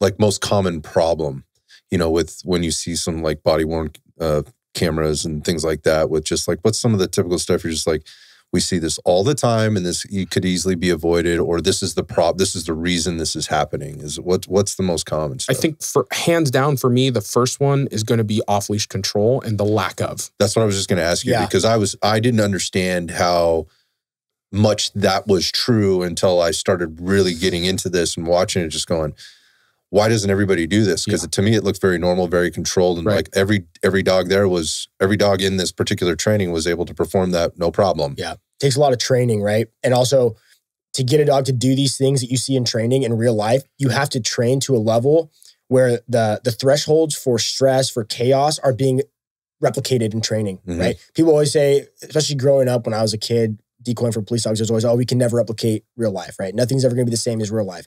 Obviously, that's true. You can't replicate real life, but you can do other things to try to influence those similar things that the dog is experiencing. To the dog, even though, okay, it's not officers, it's not whatever is happening in real life, we're going to do something else to get the dog in the same state of mind and that same level of arousal or stress or whatever. So now we're practicing that control in a similar environment.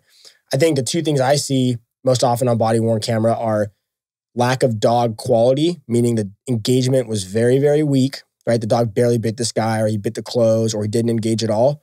Or it took way too much of the handler's influence to get the dog to bite. That, or the opposite, that dog looks really good, really strong, but that guy cannot control that dog. Oh, the dog's like out of control. It's one or the other, almost always. So is it the dog happy medium? Is it that the dog's out of control, or that just, whose fault is it? Is it the dog? Trainer?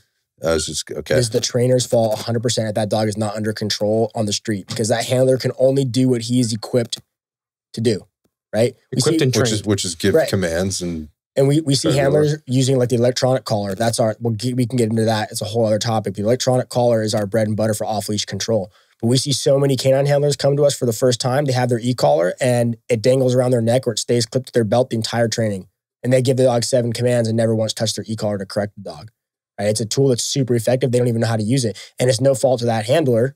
Most of the time. Sometimes you have handlers that are like, oh, I don't want to use it because I don't want to overcorrect my dog, right? But normally, they didn't come up with that on their own. Their trainer put that into their head because they selected a very weak dog for that guy that if they correct it too much or over control, the dog shuts down and won't perform, right? Wow. So it's all tied together, right? Like the dog is too weak.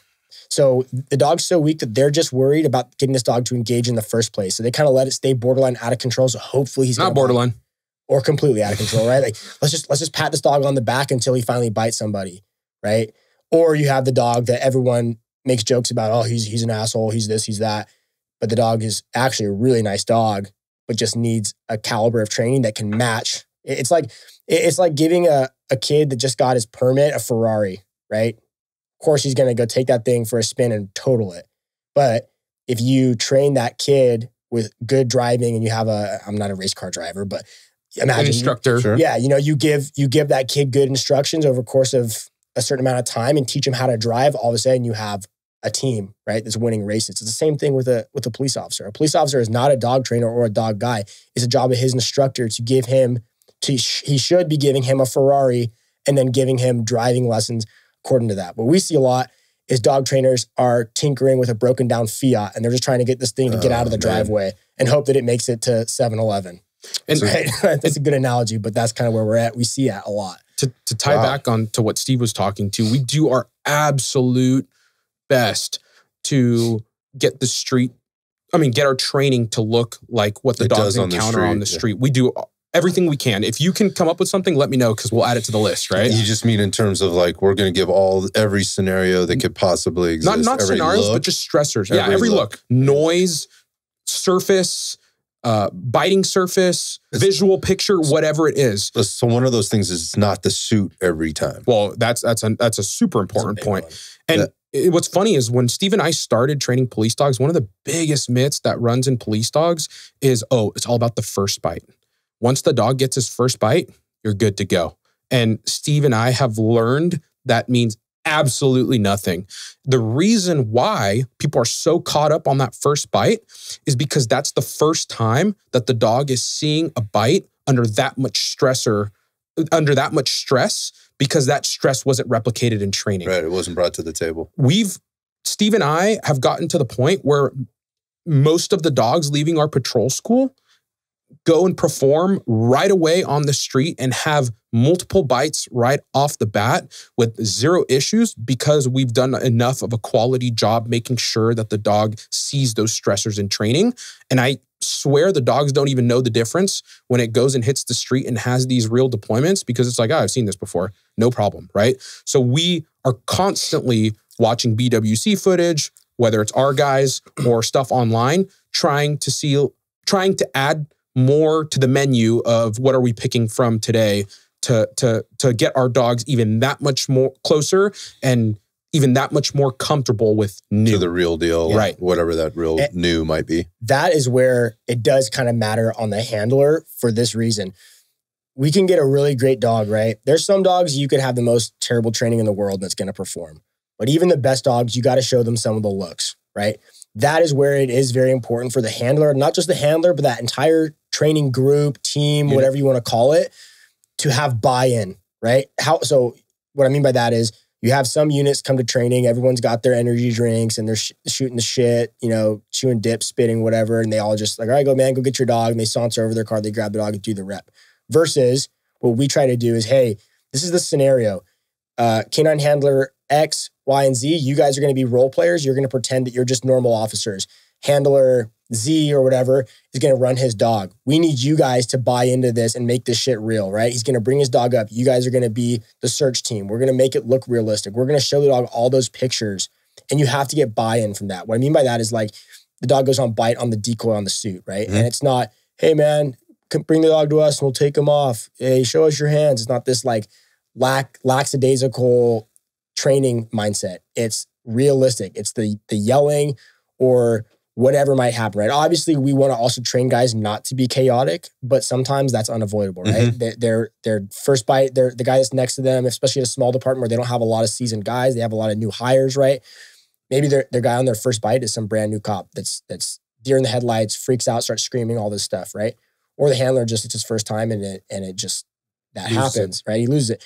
We need to make sure that dog is prepared for that. A lot of guys are like, oh, well, in real life, I'm going to be calm and collected. Right? We see your BWC footage, bro. Yeah. It ain't happening. You know what I'm saying? And so that's where we need to expose the dog to those things. Not because the dog's necessarily going to be scared of that or anything, but just it makes it look realistic, right? And now we're just trying to do everything we can to minimize the divide between training and real life so that training is producing results that are going to be predictable. Right? And honestly, if we don't end the scenario with the handler taking a deep breath and being like, that was a lot, it wasn't a good enough scenario. And honestly, it's funny because we've taken over, especially recently, we've taken over a couple new programs that have a long history of being with other trainers and even some trainers that don't do scenario-based training for whatever reason. And they leave our training scenarios being like, whoa, this is fucking sick. Right. You know what I'm saying? And that is what Steve and I love, because then not only are we testing the dog, putting stressors on the dogs, but we're also putting stress on the handler and teaching them how to cope with that stress, how to problem solve during that stress, and how to deal with their dog during that stress. So not only are we actually helping the dog and showing the dog all these pictures, but we're making our teams more effective and making our teams more ready for the street. And at the end of the day, that's all we want. I like to say that our canine training on a normal day, we split it up between stuff that is designed to train the dog to do the skills that's needed, right? That's specific for the dog. Those are not scenarios. We're just teaching the dog. We're practicing control. We're practicing whatever, right? Yeah. And then the other part of it is the dog is where he is. We're going to train the handler how to utilize that tool. And that's the two things that are separated and then get intertwined, right? We do a scenario and, hey, that dog didn't do this very well, whatever. Okay, take it out of the scenario. Work on that as a dog training skill, right? And then take it back. And that's how you identify things. That's also how you can find things through those scenarios or through body-worn camera that we watch after a bite. Hey, the dog succeeded at this and he bit the guy, whatever, everything was good. But during this part, you downed him in the hallway during the search and he got up 3 times. You had to tell him to down a couple times. All right, well, let's work on those forward downs outside of a scenario. That's how you can constantly just keep it. And it's not Monday morning quarterbacking. It's just picking things apart so we can improve those little things. It's just getting better. Yeah, no, I get it. I think a lot of people can get behind this. I mean, it's like your shooting game, right? Like you run through a drill or you run through some type of like a contest or like a challenge or whatever, and you recognize, like you break it down. You break down as far as like, exactly, like a cold start. what are my deficiencies here? Yeah. And not let's just run it again. Like that doesn't make sense. Like that, run it again. Or, you know, as we're here, like slow down to get your hits. Like that's dumb because that isn't what we're trying to do. We're not trying to slow down. We're trying to go at speed at whatever the fastest we can or whatever the scenario is in this case and be proficient. So break out of it, continue to work at speed or continue to work at this particular skill. Just take this piece out and this piece out so that you can layer it back in later and see if you and measure your improvement. Right. Yeah. So what I want to do is let's take a look at some body worn, because you guys are like, hey, there's a few things that we could take a look at here. You sent me a couple of links. We're gonna have Eli and Gio over here pull up a couple of videos, and we're just gonna kind of walk through them. First off, is highly. I didn't look at it because I wanted to be sort of surprised, so I don't really know what I'm about to look at. It's highly likely that I have seen it though, because because we were just going back to the DMs with the back and forth and stuff like that. And I'm totally enamored by this type of work. So as we're looking at it, maybe we can take a second to pause at the end or whatever and just kind of go through what we're watching. Sounds good. And you know, for those people that aren't watching this, or if you are watching this, you're going to see this footage. If you're listening to it on the other end, you're going to hear it in the background. You can go over to the YouTube channel. You'll be able to see it there, what we're seeing, so that you get a better taste of what this actually looks like. So one thing to preface before we watch this is none of this is meant to like criticize this guy, right? Like we just talked about. Or any of these guys. Yeah. The way we've gotten good with dog selection is by being hypercritical. And that's our goal, to take that same mindset to handlers, not to say, hey man, you did a shitty job, but like, cool. All right, how can we pick this thing apart and make this as good as possible? And that's all this is intended to be, for other guys to learn. It's not meant to like knock on this guy, right? Totally get it. Yeah, no, and I think that's a problem actually out there in the space, particularly with cops and body-worn cameras, and everybody wants to Monday morning quarterback everything. I mean, there's definitely things that you can look at, and it doesn't take an expert to go, that wasn't good. That didn't look good.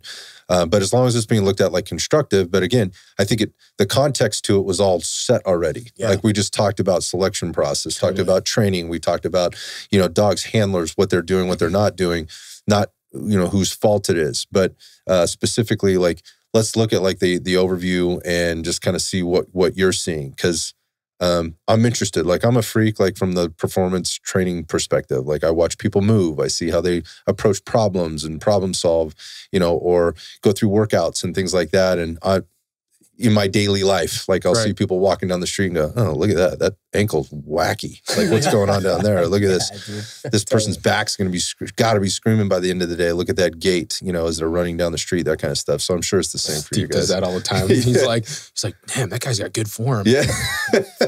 Or you see someone walking, their knees are just darting in. You're like, oh my God. That's what I mean. Yeah. See him running there like on mile 25, and it's like, God, that's not going to go very well. Yeah. Or on the flip side, it's like watching somebody walk their dog down the street and being like, look how tight that leash is. Yeah. That leash could be so loose right now, and the dog could be. Yeah, there's no, who wants to get dragged down the street by their dog? You know I get that all the time. Like, oh my God, your dog's so well behaved. I'm like, she's just behaved. Like, well behaved? I don't even know what that means. She just knows what she's supposed to be doing. I paid a lot of money and I took a lot of time. Yeah, 1,000%. Like, we put in the time. Anyway, so let's look at people that probably put in a lot of time and a lot of money, and we'll see how this works out.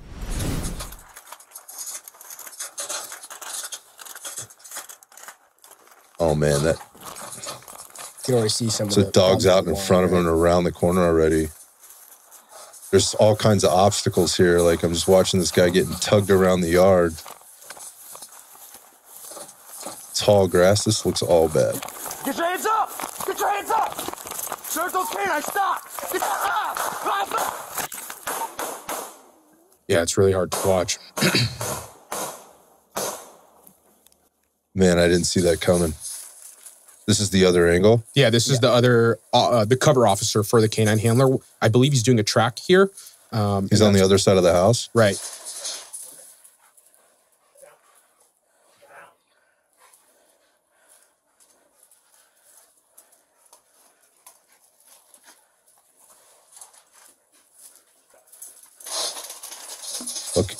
Okay, I got where you're, so you're seeing, this is the guy going over the fence. Yep. Do they both have dogs? No, just him. Okay. So he put his dog on the other side of the fence. He has this cover officer holding the leash for him so that his dog stays in place. Gotcha. Okay. So he's got... So at this point, the canine handler is just there with his dog. There's no lethal cover. And he's off to the races with his gun guide behind him. Lethal cover. So, okay, so I see.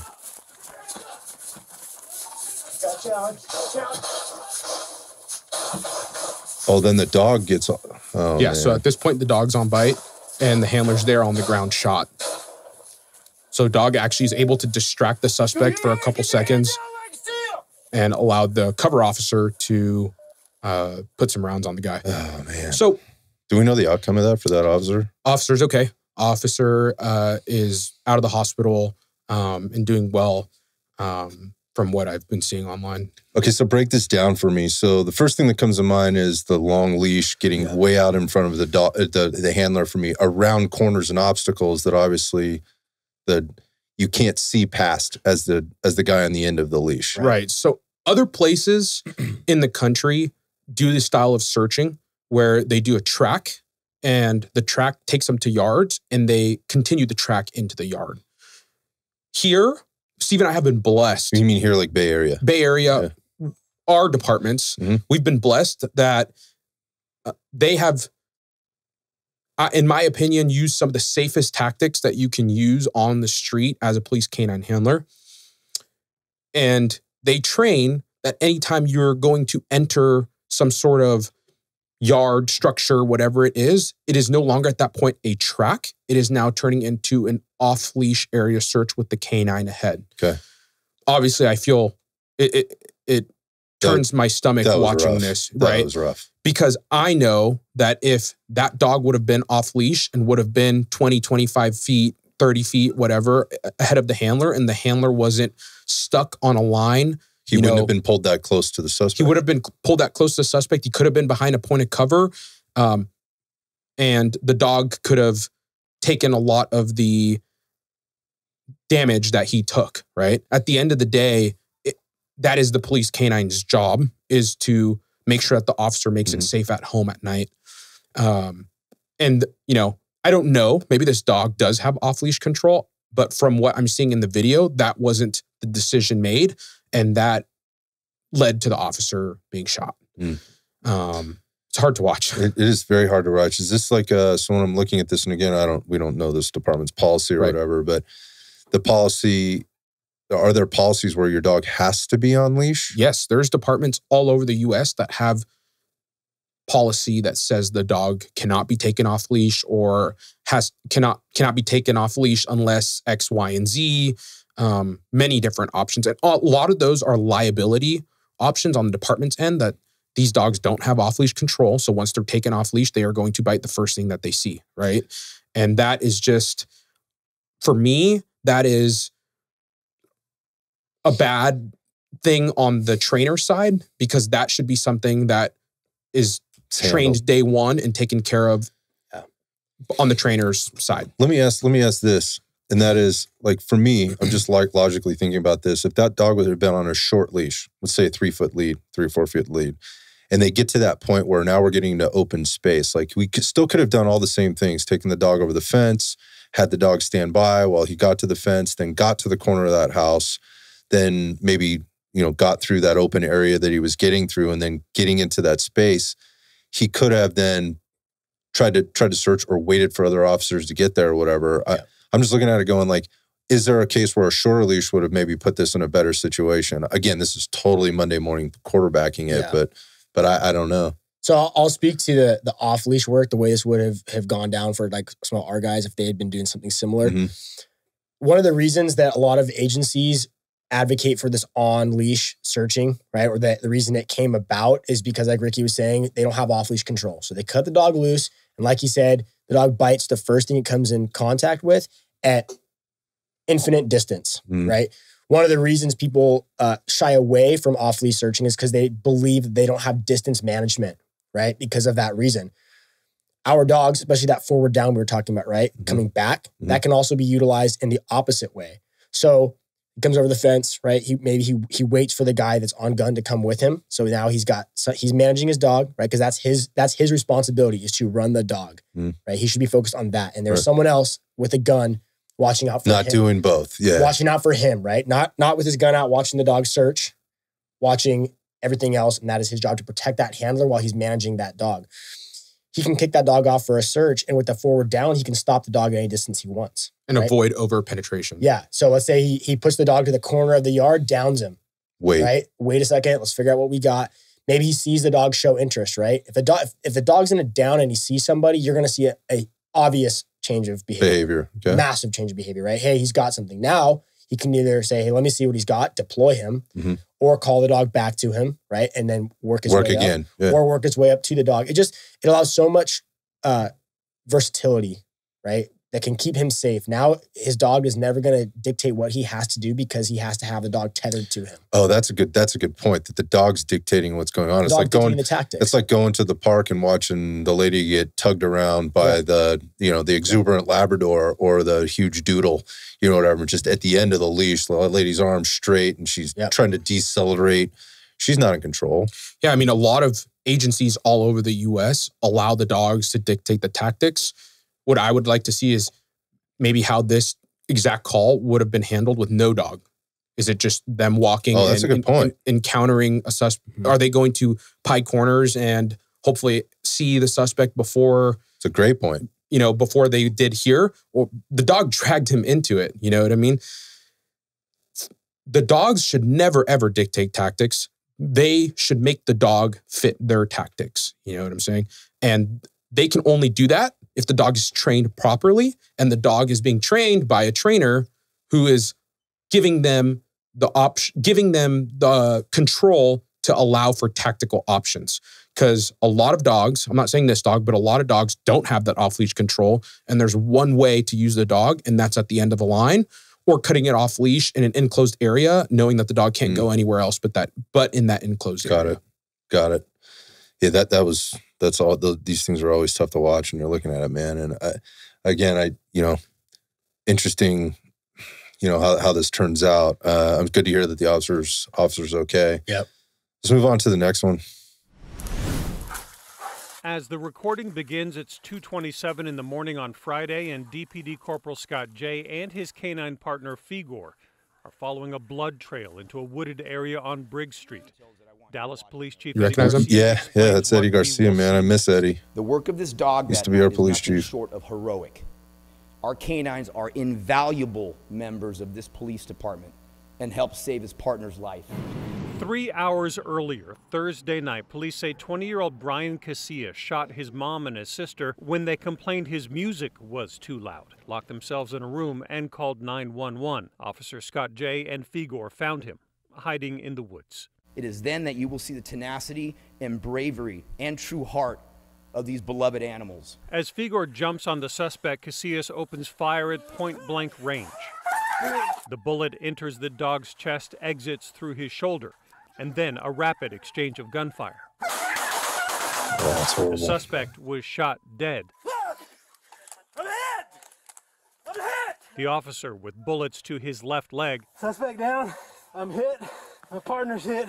And another lodged in his bulletproof vest. Here you go. Come on, buddy. The officer insists on securing his dog first before he'll let the other officers help him. Hold on, let me get my dog, sir. Don't bite anybody. Let me get my dog. Other officers secure a tourniquet on his leg. The bullet in his vest was right above his heart. Right here.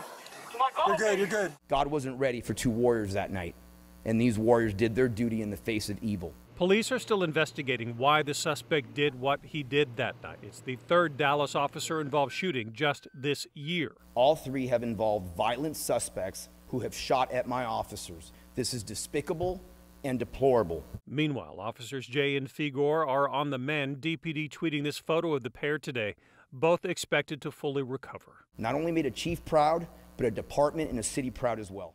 Wow. So kind of similar to the last one, right? Very similar. So because searching, for those people that can see this, they're sort of searching under the deck. It looks like of a house. Dude's offset. It's dark. They're under white lights. And but the dog's on a leash and he's kind of going around the pylons and the pillars and there's a bunch of shit underneath the deck and whatever else and kind of climbing around, and then obviously comes up on the suspect. Yeah. I mean, here the dog getting shot is completely inevitable. Inevitable. He's going to shoot that dog. Shitbag suspect. He knew it was coming. It was coming. Yeah. Could the officer being shot been avoided? Yes. If the dog had off-leash control and if the trainers had set up this team with the ability to perform off-leash control. Explain. Now, I don't know this dog. I don't know this handler. I don't know who trains them. I don't know anything. What I do know is that this search probably could have been done off leash. And if it would have been done off leash, the handler would have been probably far enough back that they wouldn't have responded differently. It would have ended differently, right? That being said, this handler is doing what he felt was right in that moment and what he's been trained to do. My job, Steve and I's job as canine trainers, is to give these handlers the option to choose whether they want to run the search off leash or on leash. And I am a true believer that stuff like this happens all around the country because they are not given the ability to do any sort of off leash searching and are not trained to that standard. Gotcha. Yeah. Important note here, just watching and listening to the stuff when I hear you guys, so tough to watch, when you're watching it, and police officers, canines getting shot. Like I can't think of, these guys just went to work one day, and they're just doing their job, and it turns into this. Yep. And thank God, like these two are recovering and doing better. So tough to watch, and then obviously stand back and be somewhat critical, or at least, of, hey, how could we have changed the situation? But the reality of it is this is exactly what needs to happen, right, across the board. And that's why these things are so important, so you can see, like, okay, what happened here to how do we avoid this the next time coming through? And it seems like in almost every case, whenever you have people sort of arm-chairing these things, let's just say AARing them, like we're sort of doing now, there's going to be somebody out there that's had a similar experience and or has much different training, right? Totally. They've come at it from a much different angle. And so obviously they've got their own experiences and they're bringing their own stuff to it. It's not to say that there's a one way to do everything, but there are ways. I think there's frameworks whenever you're looking at training like this. And I'm no cop, right? But I've talked to a lot of them. And again, this stuff gets shared with me, and I talk to people about it a lot.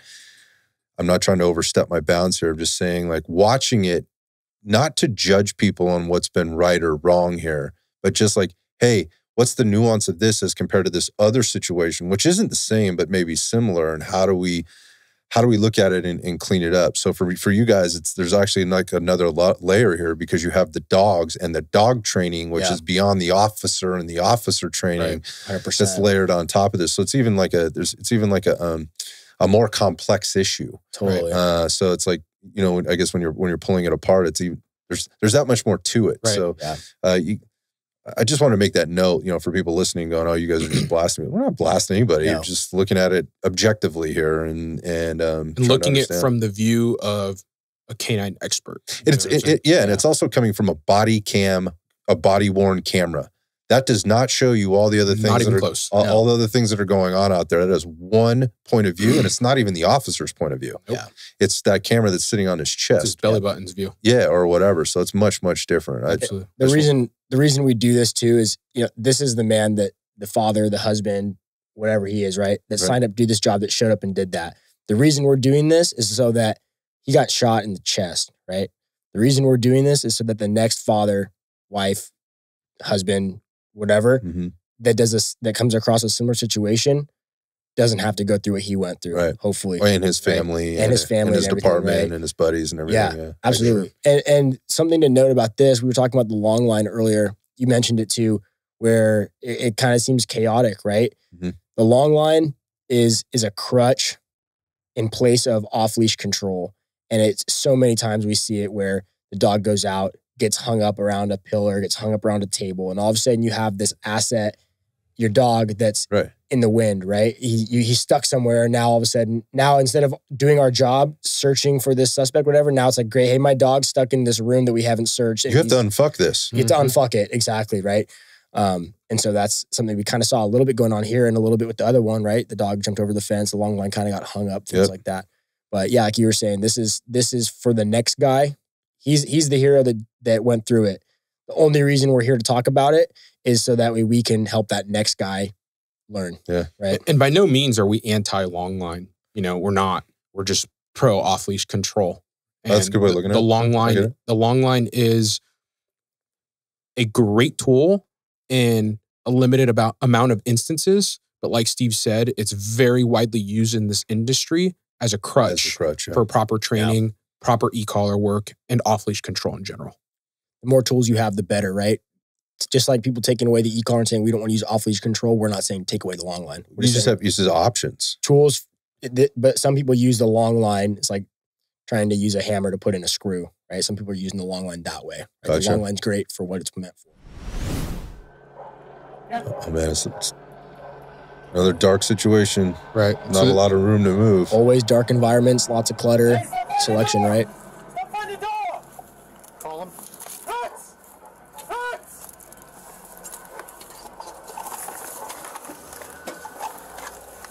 Oh, he's under the house.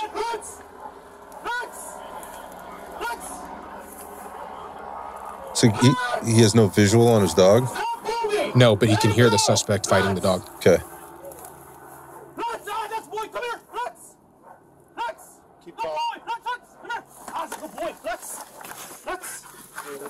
Can we pull it back about 30 or maybe 45 seconds or so? Was that dog on a leash? No. Off leash. The dog was off leash. Got it. So this guy is laying on the ground in a very narrow, in a super narrow passageway. Right. So this is that same suspect.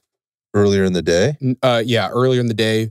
He took off. Basically, they did a car stop. The car was on the driveway. They went and talked to people, and people took off from the car, and there was a gun found in the car. Got it. So that's kind of what's leading to this. Okay, so if we go forward a little bit, so you'll see this guy actually, if we play, he'll act like he's giving up. There's no dog involved here. Mm-hmm. And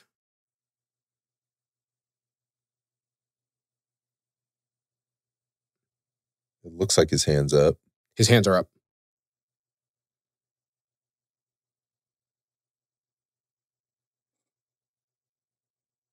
Now he's looking like he's thinking about going over that fence. See those hands dropping a little bit? Starting to grab the fence, right? He's starting to grab the fence. He's like, he's feeling it out. He's like, boom, what can I get away with here? Yep, straight up over the fence. See you later. Didn't take long. Okay. So it ends up. It turns into a canine search. So we can fast forward. This is just the announcement being made. Yeah, so now this guy winds up here's good. Underneath the house. Yep. This is an agency that practices off-leash searching, e-collar work. Okay. Extensively. That is their bread and butter, is off-leash searching. So you see the dog is searching within the team here. Uh-huh. There's an alleyway here. You can hear the helicopters going on. Yep. Right? There's stairs. There's all kinds of shit. Handler has his dog in front of him searching off-leash, and you can actually see the handler's handgun coming in and out, right? So the handler's providing his own lethal cover and has the ability to do so because he doesn't have two hands on a long line. Right. Yep. And so you can pie a corner here. Right. Yep. And what looks more controlled? This dog under verbal control or a dog at the end of a leash pulling an officer.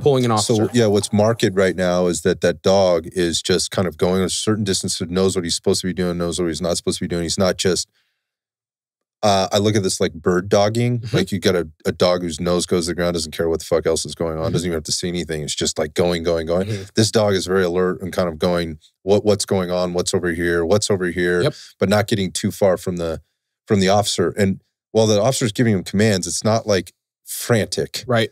It's not frantic. Cool, calm, controlled. Right. And you can also tell in this situation, the handler is a good distance away from the dog, and the dog is able to turn those corners. The dog is able to check those bushes. The dog is able to check on the deck, under the deck. Dog crates everywhere. Without the handler having to be there. Right. The dog's the first man through the door.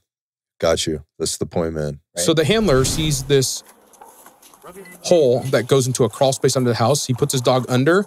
He's got his own lethal cover, as you can see there, along with officers behind him. Got it.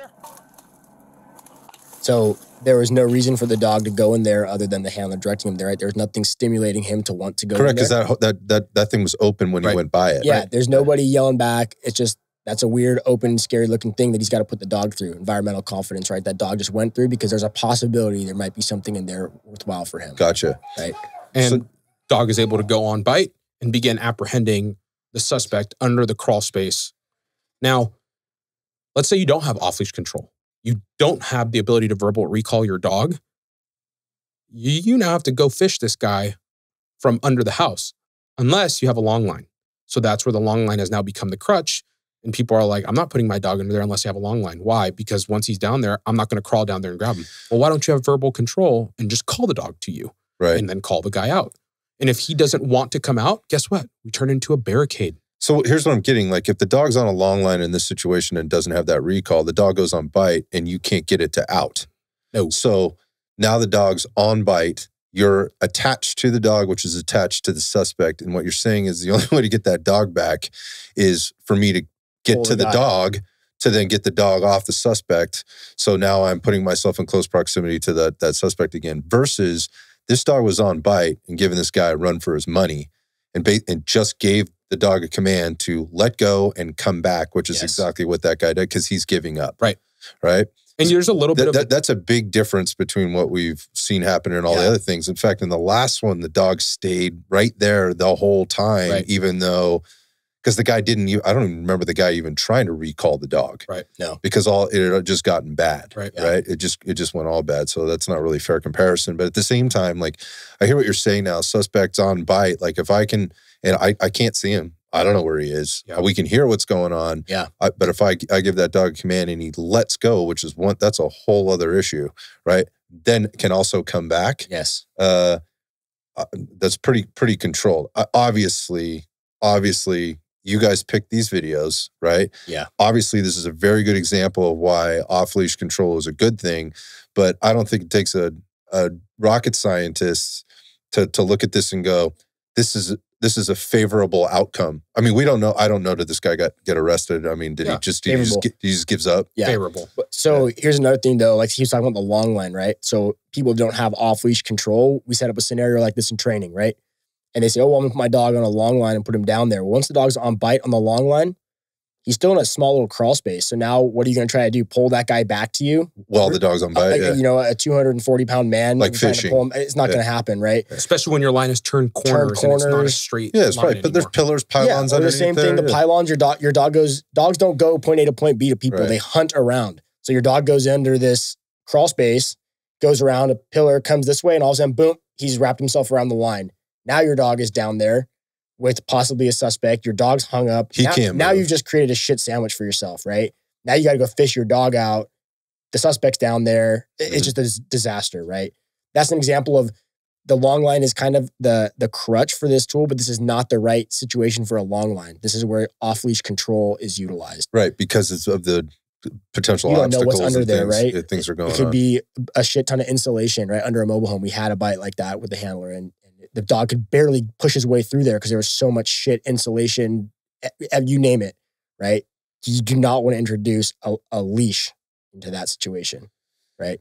Yeah, so I guess my next question would be after we sort of watch, is that it? Is that the last one? Do we have another one? One more. We have one more? Okay, one more, because I have some questions. Okay, I remember this one. Right. I remember this one. So scenario is we're in a carport, right? It's very boxed in. There's really no way out because they got this guy boxed in here with vehicles and with officers. Right. Was this a stolen car? Yeah. So this suspect, as we play it, we'll see. But the suspect at this point is wanted for 10851, which is the California Penal Code for a stolen vehicle. Right. So it appears he's going to give up, but he's also clearly not all there. Right? Yeah, he's messing around, right? He is high as fuck, too. And this is a handler. We don't train this department. This is a local agency. A handler is very well known, very well respected. Like, he's the man, right? When new guys come onto the canine scene in this county, he's the guy offering a helping hand. Awesome guy. Right. Probably the most experienced handler this county's seen in the past 10 years. Gotcha. It's pretty intense. Yeah. So this guy looks like he's about to give up, kind of. He's literally standing on the hood of the car. Right. Like this is wild. He's playing games. So right here, you'll hear the handler be like, "What's the want? What's the want?" And everybody responds 10851, and he goes, "Shit," or something similar. You see the look on his face, being like, "Damn, I can't let my dog go on this because it's not because it doesn't meet his department's policy. His department policy views a stolen vehicle as not enough of a serious crime. I don't know if their policy says dog can only be deployed for serious crime, serious felony. It could be violent felony. It could be violent crime, whatever it is. But meanwhile, this guy's jumping back into the car, getting into the driver's seat, and now he's just going to start ramming people. So this all could have been solved with a dog bite on the vehicle, right. Whether he was standing on the car or when he turned around and started going back into the car, whatever it is, right? This guy's just ramming cars. Oh, I remember this one vividly. Ramming cars. Like, now there's a potential for gunfire, right? Yep. And this is not a canine handler problem. This is purely a policy problem. That handler could not have deployed his dog prior to that. So now we have an officer on the ground. Getting run over by a car. Getting run over, dragged. Other officers trying to save him, putting themselves in danger as well, rightfully so. And shooting into the car. And shooting into the vehicle. Now a shot suspect. I don't know if he made it or not. I don't really care, right?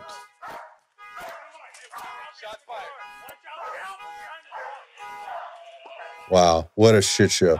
Right. Oh, but just so you know, now the dog can be deployed. Because he threatened bodily harm. Well, because now he's probably what we call 245, assault with a deadly weapon. Right. You just watched that escalate very, very fast well, actually, I will say the opposite of that. It didn't need to, it was starting to escalate and you could see it happening. You could watch, like, before you even saw, I knew it was happening before it was happening when I originally saw this going, I can see where this is going. But that's interesting. Like, I didn't even put the canine piece together when I originally saw it. So when you just brought this one back up, I was like, I didn't even realize there was a canine involved in the first time I saw this. Right. Experienced handler, experienced dog, could have stopped the problem before it ever happened. Hands tied by department policy. And probably thanks to a lot of other stuff, local politics, DA, city council, whatever it is. All those factors combined made the department make the decision. I don't know when they made the decision. It could have been years ago, could have been recent, to restrict the policy to what it is now, which is probably a serious crime, violent felony, serious felony, whatever it is. But that leaves a lot of gray area, man. Leaves a lot of gray area, and the department made the internal decision that 10851, a stolen vehicle, does not meet the criteria and is not a serious crime. Keep in mind that every most serious violent crimes that happen are with the help, with the aid of a stolen vehicle, right? Shootings, robberies, home burglaries, commercial burglaries. A lot of the times, what is their main use? What is their main transportation? Mode of transportation. It's a stolen car. Right? But in this case, it's just a stolen car. The dog can't be used for that. And I am telling you right now that if the dog was used in this case and if the handler's hands weren't tied, all of that could have been avoided. This entire problem would have been avoided. Yeah. This is a great case for, like, most times in these situations, the presence of that police dog would make that guy say, I'm good, I'm done, right? That's like 90% of police canine use of force, not actually biting. It's a show of force. It's a show of force, right? Which is counted as a win for the dog. The dog made this guy surrender. This guy that, in this case, got shot, he surrendered completely peacefully. Didn't get touched, right? Gave up, said, I'm done. That's the other outcome. Yeah. And so this could have been the 1% that turned actually into a dog bite and could have avoided all of this. This is all due to politics and department policy. Again, not handler, right? He didn't have a choice. He could not deploy his dog. You see him actively, he's ready to go, and that dog's hot. You can tell that dog is about the life, right? Right. And he wants to go, and he can't. And this handler has to choose between deploying his dog and saving the day and losing his job. His house or whatever else, and losing the ability to provide for his family, or let this and now he's got to go home. He's got to think about all of this. Like, Could have, would have, should have, but couldn't because there was no my option department for policy. him, right? Yeah. And how many police canine bites that we don't know could have ended up like this had the dog not been used, right? We don't know because it never happened because the dog stopped it, right? That this could have been one of those cases. 100%. So it's interesting. So this one's a little bit different because this is about like a restriction because of policy, which escalated into something else. But those other things. So when you guys watch those things, and we've talked about the whole, off leash thing. When you see stuff like this, it's got to go through your head. Like, all right. So the other ones we were really talking about the off leash control. But when you see other things like, I guess with the armchair quarterbacking, AAR stuff, however you want to look at it, can there be things done at this point? Like it's so late, maybe this is not the better question maybe is like, at what point is it too late in the process to correct a lot of the stuff that we see out there with poor deployments or, dog won't go on bite or, just poor technique or, poor training. Like, because obviously you can't train it. You guys can't train everybody, right? That's not what you're trying to do. You're just trying to bring awareness to this. Like, how do you rescue those dogs that are like 5s that need to be 8s or 10s, right? How do you do that? It's dog dependent. It's right? case by case basis, 100%. Okay. So it depends, right? The dog has to bring enough to the table for us to work with it, right? Does that make sense? Yep. So the dog has to bring enough capabilities that me and Ricky can say, hey, we are dog trainers, right? Obviously, we have our type of dog that we like, but ultimately, we're dog trainers. Our job is to train a dog, right? So this dog brings enough. Now it's our job to be creative. Hey, we can make that dog work. Yeah, we would never have selected him, but he's got enough that he brings to the table that we can get. It's like a tube of toothpaste, right? We want the tube of toothpaste that's brand new. Okay. Some of these dogs are half full. You can still brush your teeth, that toothpaste, right? And some of them are the ones that you're like, it's been in your drawer for a week and you're still trying to go and make it work, right? Like, damn, I forgot to get some at the store. Exactly, right? Yeah. And so it's all dependent upon that. And then, and we'll see that pretty quickly when we start working with a new unit. We'll see this dog. And it's pretty cool too, because then when we bring this to the administration, after we take on a contract, we can say, hey, look, due to training or lack of training, all the dogs were at this point. Now, due to better training combined with genetic potential or lack thereof, this dog with the exact same training has accelerated to this point, and this dog is still sputtering down there. Mm-hmm. And we've done everything we can, and he had bad training before. Now he's got good training, but he's still not showing. But look at this dog. This dog is all of a sudden, you wouldn't even recognize him, right? Yeah, so that, I mean, obviously, if you've got to go back to a city council or whatever at that point as an administrator and go, I need some more money to get some more dogs to fit this criteria, this is the outcome or this is the benefit of making sure, A, we have the right dogs, but B, we have the right training. They're probably a little bit more likely to write a check. I wonder what the reality is like when you guys get with these new departments and you go through that scenario, like how often do you run into, how did this even happen? Right. All the time. Right. And then also like, what's the discussion? Like, look, man, this fucking dog has to go. Like this is a liability for a lot of reasons. This dog has to go. I know you have all this money and training into it and your officers connected to it or whatever, but no, like I can't, like I can train a dog, but I can't work miracles. I can't. Exactly. It comes down to two words that we like to use: officer safety issue and liability. Yeah, and those are big buzzwords. And those are the two words we throw out right away, because you could hand an officer a gun that malfunctions or has a problem and they will take care of that issue immediately.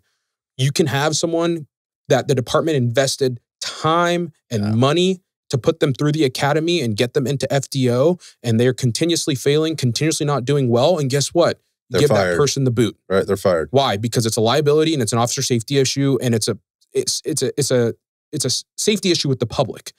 But all of a sudden, when it comes to canine Shep, is not happening. Work through it. What? It's mind blowing. It's the mind blowing only unit in policing that has that so deep rooted. That's interesting. I mean, and Steve and I get our. I really looked. I mean, you guys, that was a very good case. Right. Like in all of those cases, you're right. Like you can't stay here. Right. I mean, you could just say the wrong thing and get fired. Yeah, it's a tool. If it's defective, it should be replaced. It's a really good point. It's a very good point. And like I said, at the end of the day, Steve and I just want to make sure that these guys get home at night every day, and hopefully that the dog helps them get home safely. And I don't know how some of these admin go to sleep knowing the dogs that they're putting with their canine handlers, let alone the trainer. You know what I'm saying? Because at the end of the day, the trainer is responsible, the expert. Yeah, you should be telling the admin what is and what isn't. Yeah. Steve and I go to departments, and when they bring us on, immediately what we do is evaluate each dog as its own individual case. Right off the bat, there's some dogs that we're like, hey, this isn't going to work out. Right off the bat, there's some dogs that we're like, okay, we are going to try our best. And very rarely are we like, oh, this dog's a rock star. Actually, I don't think it's ever happened. But not once. And then we are very quick to write memos and send those up the official chain and be like, this dog is an officer safety issue. This dog's a liability. Got to go. So going back to like the training points, sort of circling back to the beginning. Yeah. You know, you guys were going through the selection and how important that is. And you were going through the different traits that you're looking for, and you go through this training process. We start with obviously coming out of the crate and figuring that out because this is a seasoned dog. Or when I say seasoned, I just mean it's a couple of years old when you're seeing it. And so when you go to these departments, these dogs are what, 2 years, 3 years old, maybe older, but at least that old. So they've got time under their belt. But you take them across to the junk pile. You watch them kind of do whatever they do there. And then there's these other things that you train them through. Yes. And there's different pieces to this. And I know you guys have a real process to this. But when you get to these departments and they've already been trained and you have to sort of untangle this sticky web, what are can you take them through the entire process that you would start from scratch with? Yep. Or do you have to modify this to make this work? Both. Yeah, so if you're, as far as, and Ricky can speak to like the training side of things, but as far as like the way our testing is set up, it doesn't matter if this dog is green, all he knows how to do is be crazy at the end of the leash and bite a bite suit, and that's it, or the dog has been a police dog for 4 years. The way that testing is designed, and we've developed it over the years, if the dog is going to pass or fail, it's going to pass or fail regardless of training. Okay. Because of the way it's designed and the way and it's not necessarily just the testing that we're doing, it's also the critical eye you're bringing to the behavior that is being shown during that testing. Does that make sense? Like, yes. Everybody says they test for the same thing in this industry. Everybody. They say, oh yeah, we want environmental soundness, we want hunt, we want the blah, blah, blah, blah, blah. But those definitions of what is good hunt, what is environmental soundness, there is no definition. It's all completely subjective. One guy says, no, that dog's completely environmentally sound. He's good. He spooks occasionally and he recovers fine. To us, he spooked, right? He should not care. So that's where we can take these new dogs, test them, and see all the holes. Gotcha. Or not, rarely. Yeah, and training-wise, it's completely dog-dependent. It always comes down to the raw genetic quality of the dog. But training-wise, most of the time, like Steve said, like the dogs that are going to make it are going to excel really fast, and the dogs that aren't going to make it are always stay low and are always struggling, right? And training-wise, we completely adjust our training to what the dog needs, because if there's 4 dogs in a unit, one dog might not need much, and we can probably just throw it into our maintenance schedule, and it will just flourish. And some dogs literally need day one of this is where it's and honestly, those day one dogs are probably the dogs we're trying to get rid of, right? But some departments have told us, nope, and we got to do what we got to do and do our best. I think there's another component to this too, and that is dealing with the handlers. You know, as you're walking into that culture, right? And that being like, if you're telling them their dog is not good, like, and they're probably taking that personally, right? I mean, I would. And they love to use the excuse, my wife loves him though. My wife, I don't give a shit. Yeah, it's a tool. I hope your wife wants you coming home at the end of the night, because this dog is not going to assist you with that. Yeah, I mean, that's a hard truth, right? If that's the case. So, yeah, how does that work in terms of you guys going in? Again, you're not cops. You haven't been cops. And you're entering it as, again, that's a thing in and of itself. Yeah. And they're being voluntold. You're going to this training. Right. Yeah, you're going here, and these guys are going to tell you what to do. Yeah. And again, there's this like feeling out process. Who are these guys? And handlers that didn't want to come to us. The one guy in the unit that was like, I don't want to go to those guys, but everybody else did. Always a cancer. Right. There's always someone. Cancer, yeah. But then there's also the you going in and very, very quickly looking at it going, no, this dog, right? And so maybe within minutes to hours, you're already looking at this could be a veteran officer who's on a second dog or whatever else, and he may be top of the heap, so from a hierarchy perspective, you're like, yeah, that's a shit dog. Yeah. And you got to tell them. Yeah.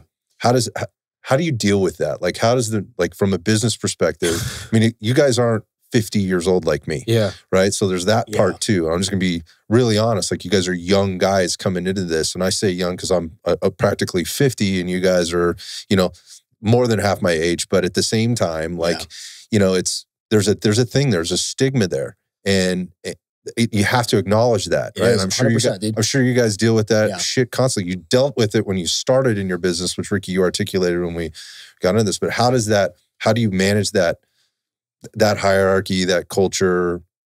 You have to be, I've watched you guys both work with stuff. You guys are fucking in charge. Like, I've seen that. I was very impressed. The very first time I saw it, I was like, yeah, these guys have that shit handled. And these guys are listening to hanging on every word. But that doesn't just happen. So how do you deal with this dynamic as you're walking in these apartments? Because if I'm an administrator, I'm very concerned with this. Seeing is believing. I'm very concerned. Yeah. I think dealing with a type A man's emotions with an animal is, first off, shocking, because people it's like 10x dealing with a type A dude anyways. Oh, yeah. Dude, and their dog's an extension of, you know what? Yeah. It's hard. And that, honestly, I'm glad you brought that up. And I don't know how we didn't bring that up, because that is the hardest part. Because if you go to admin and you have a handler by your side that's backing you up and telling their admin, this is not working out, this dog is going to get me killed, it makes Steve, myself, and a pissed off handler are a force to be reckoned with. Yeah, exactly. Gotcha. Steve and myself against an admin and against a handler that thinks that their dog is going to cut it. Yeah. That's a bitch, bro. Yeah, that's a bitch, dude. That's why I said seeing is believing. And what I mean by that is we show up to training, right? And let's say their training has been pull the dog out to the grass field, send him for a bite, choke him off the bite, take him back to the car, and bullshit for 30 minutes. And we throw in some scenarios to test the handler and their skills as a canine handler, or we just put in a hard test for the dog. And for the first time in his life, that handler sees his dog let go, crumble, run away. What's the famous quote, Steve? But send him back to the car. My dog's never done that. My dog's never done that before. Of course right? not. And a lot of it comes from, we'll do something that's hard on the dog, that's like challenging, right? The dog comes in and you, instead of just laying in the corner or just showing him your arm and waving it, he comes around the corner and you're there with like a cardboard box, and you're just like, rah, and you come charging at the dog, and all of a sudden that dog just like has this look and bolts out of the room, like scrambles so hard he like falls down and books it like a cartoon. And the handler's like giving the bite command. He's like, Stone, and the dog's just running away from him, past him. Oh, so that goes. You don't have to say a word. That goes one of two ways though. It either goes to the handler he's like, our shit's fucked up. We need to fix this. This is unacceptable. I cannot believe my dog did this. Or you have the handler who's like, fuck you. That was way too hard on my dog. Like blah blah blah. And if that's the case, usually those guys, you just write it out. Let them work their dog. Hey man, yeah, you're up. Cool. Okay, whatever.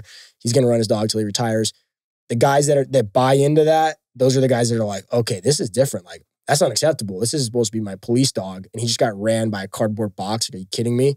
Then those guys are the ones that buy in and they're about it, right? And now we have something we can work with. And that usually works out for the most part pretty well. Because most of these guys, they're type A dudes. They don't want a dog that's a pussy. Right? Well, but part of they see it as. Yeah, part of that is too, I think, this is what I've learned is like canine selection, to be a canine selection, they just hand these things out most of the time. I mean, some departments, they have, there's a process for going through this. You have to interview. You have to want, oftentimes you have to want to do it. Like there's a line. Yeah, good police canine programs, it's a fight to get that. Right. Exactly. He's been waiting his turn and he's finally got it. So he wants to perform. At any normal police department, and I say normal because there's the big ones like LAPD where canine's its own unit that it's a different animal. Yeah, and it's under the Metro, umbrella, which is a complete different entity. All they do is canine. They do is canine. A normal police department up here in the Bay Area, where canine is a piece of patrol still and still responds to patrol calls. When that canine handler shows up on scene, he is running that call.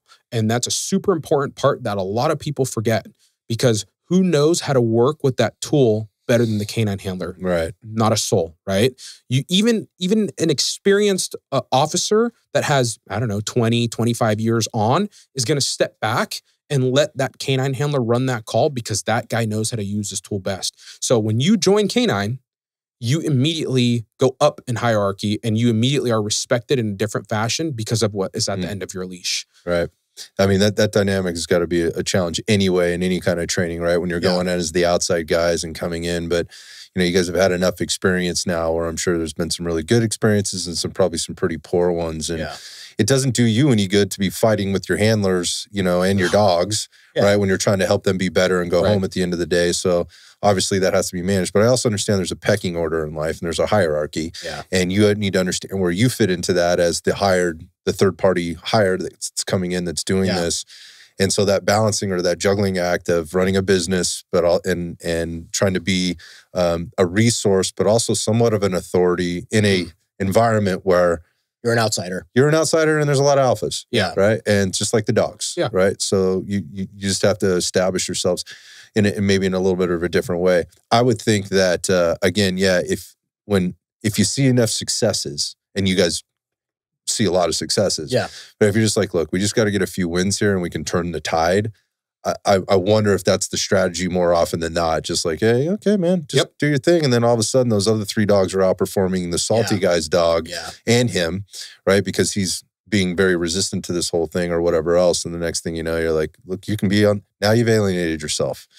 If you don't want to be part of the team, don't be part of the team. But these guys are going to be the guys. Yeah, the best thing to do is just lead the pack, turn around, say, let's go. And whoever comes with, and whoever doesn't. But eventually that last guy is going to hear that let's go and be like, okay, I'm coming. And it's always a very professional conversation, right? Obviously you show if the dog is having severe issues that it needs to be replaced, we're showing that. And then it's a professional conversation of like, you know, obviously we joke around like, oh yeah, the dog's a piece of shit, whatever, between me and him or whatever. But with him, it's like, hey, look, this is what your dog did. This is what we're identifying. This is what historically has not happened or has happened. And you show them the failure and you explain with your professional knowledge why that's not going to work out. And if the guy wants to be a handler and operate a tool, 90% of the time, those guys are like, that makes sense.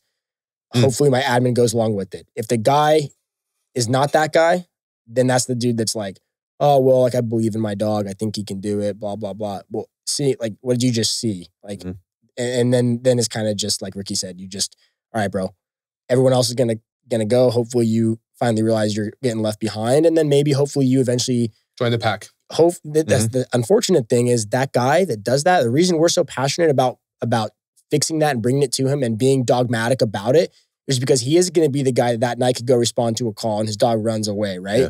And what we're trying to prevent is him having to have either a really embarrassing failure, or a really dangerous failure that finally is the knock on the head that says, wake the fuck up, dude. Come on, we've been trying to tell you this shit. Yeah. You've hit rock bottom. Yeah, we don't want that to happen. But sometimes, like, let us help you stand up. The unfortunate thing is in policing, the school of hard knocks can be life or death, right? Yeah, and we don't want it to get to that point. There's very little room for margin for error. Yeah, man, I think the extent to what you guys are doing and how you're doing it is I think is fascinating to me. I know there's gonna be people listening to this and be like, man, I had no idea, you know, all this stuff. They don't really think about it. You know, there's gonna be people that have no idea about this whole world, and you've just given them like, you know, a crash course in education. We've looked at some body-worn camera footage. We've talked about different types of dogs. We've talked about puppies. Yeah. We've talked about leadership. We've talked about, you know, business organization and growth and scaling things and the challenges there. There's a lot in this thing. And I continue to see you guys, you know, picking up new contracts and doing new things. We're just talking about the schools that you guys are running on a regular basis now. Yeah. It's really amplified in the last year, from what I can tell. And I know like there's a growth process for you guys, but for people out there that are wondering like kind of, okay, so these guys work with these departments, but what else are they doing? Like, how else can I get some information? Because you guys are very good about giving information too. Like, what are the things that you guys have going on where people can find out more about you or find out more about what you do and share this knowledge? Yeah, I mean, I think Instagram is going to be the best way for people to get to us, whether you leave a comment, send a DM, whatever it is. I mean, my hope, Steve and I's hope, is that this reaches that canine handler that is the black sheep in his unit right now, is trying to do stuff different and not do it the way that they've always done it, and is watching videos on Instagram, listening to podcasts and trying to figure it out. we will help you. That's an interesting approach. Steve and I want to be the catalyst and be the catapult to help you get where you want to be. And I don't care if you do it behind your unit's back or in their face. I don't care. But if you want to get home at night and you want your dog to be better, we will do whatever we can to help you, even if it's via video, via FaceTime, via text, via email, whatever it is. Send either Steve or I, Spectrum Canine or Spectrum Canine Steve, on Instagram, a DM, and we will do whatever we can to get you where we want you to be. I have to say this, like that officer you're talking about that's working really hard to get better, that's the one that I want showing up. Yeah. When, my mom has to call, 911 or whatever. That's the person that I want coming to the door. 100%. Or shows up with their dog, not crusty old salty dude that guy who's got an attitude. He doesn't want to be told the truth. He wants you to tell him what he wants to hear, not what he needs to hear about his thing. So I think that's an important thing. And I think there's a lot of people out there that are struggling right now too. Right. They're in an apartment, they're in a situation, or they lack confidence or whatever else. They just don't know what to do at a lot of levels, not just on canine units or, canine officers, but they are searching and they feel like they are that black sheep. And if they raise their hand up too high, I just had this analogy used on a previous podcast. It's the monkey paradigm. They feel like the monkeys are going to beat them or beat them down. Yeah. And then that turns into like, well, I'm just not going to say anything and I'm just going to suffer, or I'm just going to get through this. I'm just going to keep my head down until, again, we talked about that margin of error, until you show up to that call and you're thoroughly embarrassed or worse. Or worse. Or whatever else. Embarrassment's the lowest level that it can be. It can go, obviously, to the ultimate, which in this line of work is life or death, as you mentioned. Yeah. So you got Instagram as a way to get out there. I know you said you guys traveling around a little bit, doing some conferences or doing some talks or we don't care where you are in this world. We will bring us out. We will do a class. We will do our best to educate. And we're also just recently with our last handler course started doing a shadow program where officers, canine handlers, trainers from wherever can come hang out with us for a couple weeks, watch how we train brand new dogs, brand new teams, and get them from completely green to completely off leash, ready to go in any situation, anywhere in a very short amount of time.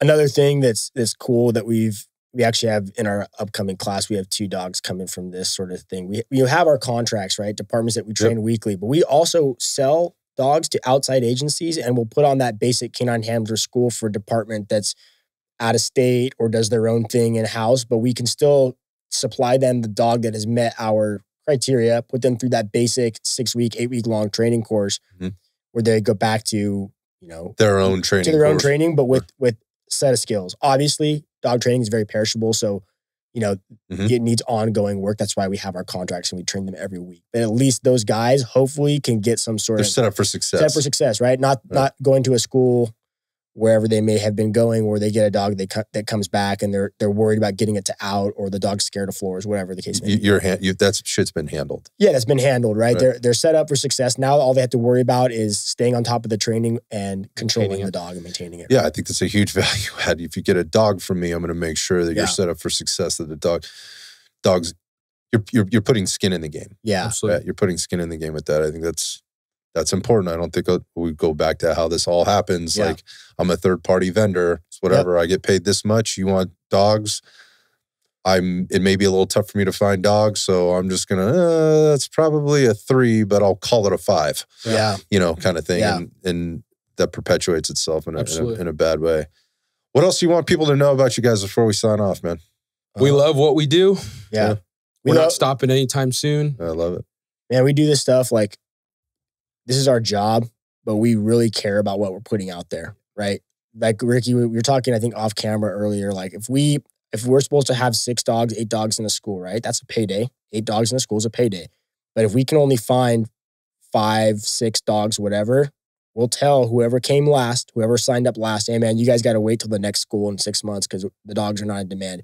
We are not going to sacrifice our standard to fill a spot. Quality doesn't come overnight. These dogs don't grow on trees.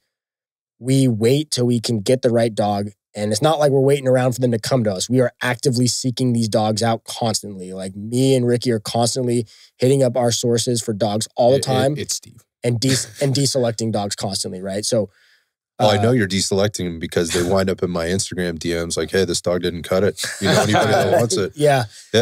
Like, I mean, I get those things from Steve a lot. Like, just, hey, man, Steve's out there busting his ass. This one didn't make it. Every day, messaging Dutch people, arguing with Dutch people, doing all sorts of shit. And I just get to say, no, I don't like that dog. Trying to decipher the broken English. Like, what? Meanwhile, he's dealing with the open sores on his hands from his puppies chewing on him all day and his arms. And whatever. But got scabies or some shit. It's like Ricky said, man, like we really care about what we're putting out, and we want those guys to succeed, right? Like we care so much. Like we want to see that. We don't want to see issues. We want to see that guy succeed. That's why we started this. Me and him started this as teenagers, as friends, doing homework with our dogs in our trucks, going to a park afterwards and training the dogs and learning it. And that's weirdos. Yeah, weird, right? On a Friday night. Weirdos. Super weird. Love that. Yeah. But that's how it started, man. And that's how the passion developed. That's how the skill developed. That's how everything developed. Was me and him, friends, volunteering our time, learning our skill, and then it just grew from there. And that's something we don't ever want to stop, right? Where we're at now. We believe we're putting out a good product. We're doing a good job, but we both know there's things to learn, things to improve upon, and that's what we're constantly trying to do, right? That's why we're so hypercritical of everything and our own shit, right? Because we want to see, we've been doing that for the past 2 years, but get rid of that. Let's push forward. And every handler course we do slightly different, and we evaluate the prior handler course and be like, hey, I didn't like the way this turned out. Recently, we were talking about the way we were introducing searching to our new police dogs. Hey, I didn't like how we were having that guy just run into the building and sending the dog off to search because the dogs are a little bit too visual. I want them to be more nose-based. So let's start our searching in a nose-based realm, right? Little stuff like that, always constantly changing, and it never stops and it never will. Yeah, I think that's a big difference between like good coaches and those that constantly stand by, this is the way we do it because it's the way we've always done it. You know, right? And just run it again, you know, and hoping you get it right this time, and hoping the outcome is the one that you want, and then saying, oh, that was a great that's exactly what we expected to do when it was more luck than anything else. Right? When you're playing a game of statistics, that's not a good one to be playing. Well, like I said, I obviously I'm huge fans of you guys, super biased, and I wish you nothing but success going forward. But at the same time, I think that's just a thing, because there's no doubt in my mind you'll continue to be successful. You guys have already proven that out. Sky's the limit, right? You're straight to the moon with this thing. I have no idea what that would mean or how I could help you, you know, beyond this. But if there's any way that I can provide anything beyond, you know, getting the message out there, then you guys know all you got to do. All you got to do is ask. Yeah, dude, we love it. Thanks for having us on. Like, this has been awesome. We're so pumped to be here to share our story. Don't forget, Scott, Malinois are like potato chips. You can't just have one. So CC's over there going, you son of a bitch. I've been trying to get more than one for a while now, but I got to be honest, like, after hearing this and kind of hearing and learning more, and then actually seeing how the puppy, like I always said, like, I don't want another puppy. Like, I want a 2 or 3 year old dog. I saw your eye twinkling. Oh my God. That dog was so cute, man. You can just raise one for us for a year, get the puppy fix, and then we'll take it from you when it's too much to handle. All right. We don't got to turn this into a business transaction. And it'll be a divorce. That's what's going to happen. So anyway, like I said, I just want to thank you and the rest of the crew for coming in and joining us tonight. Love you guys. You guys have a fantastic rest of your evening. Thanks, brother.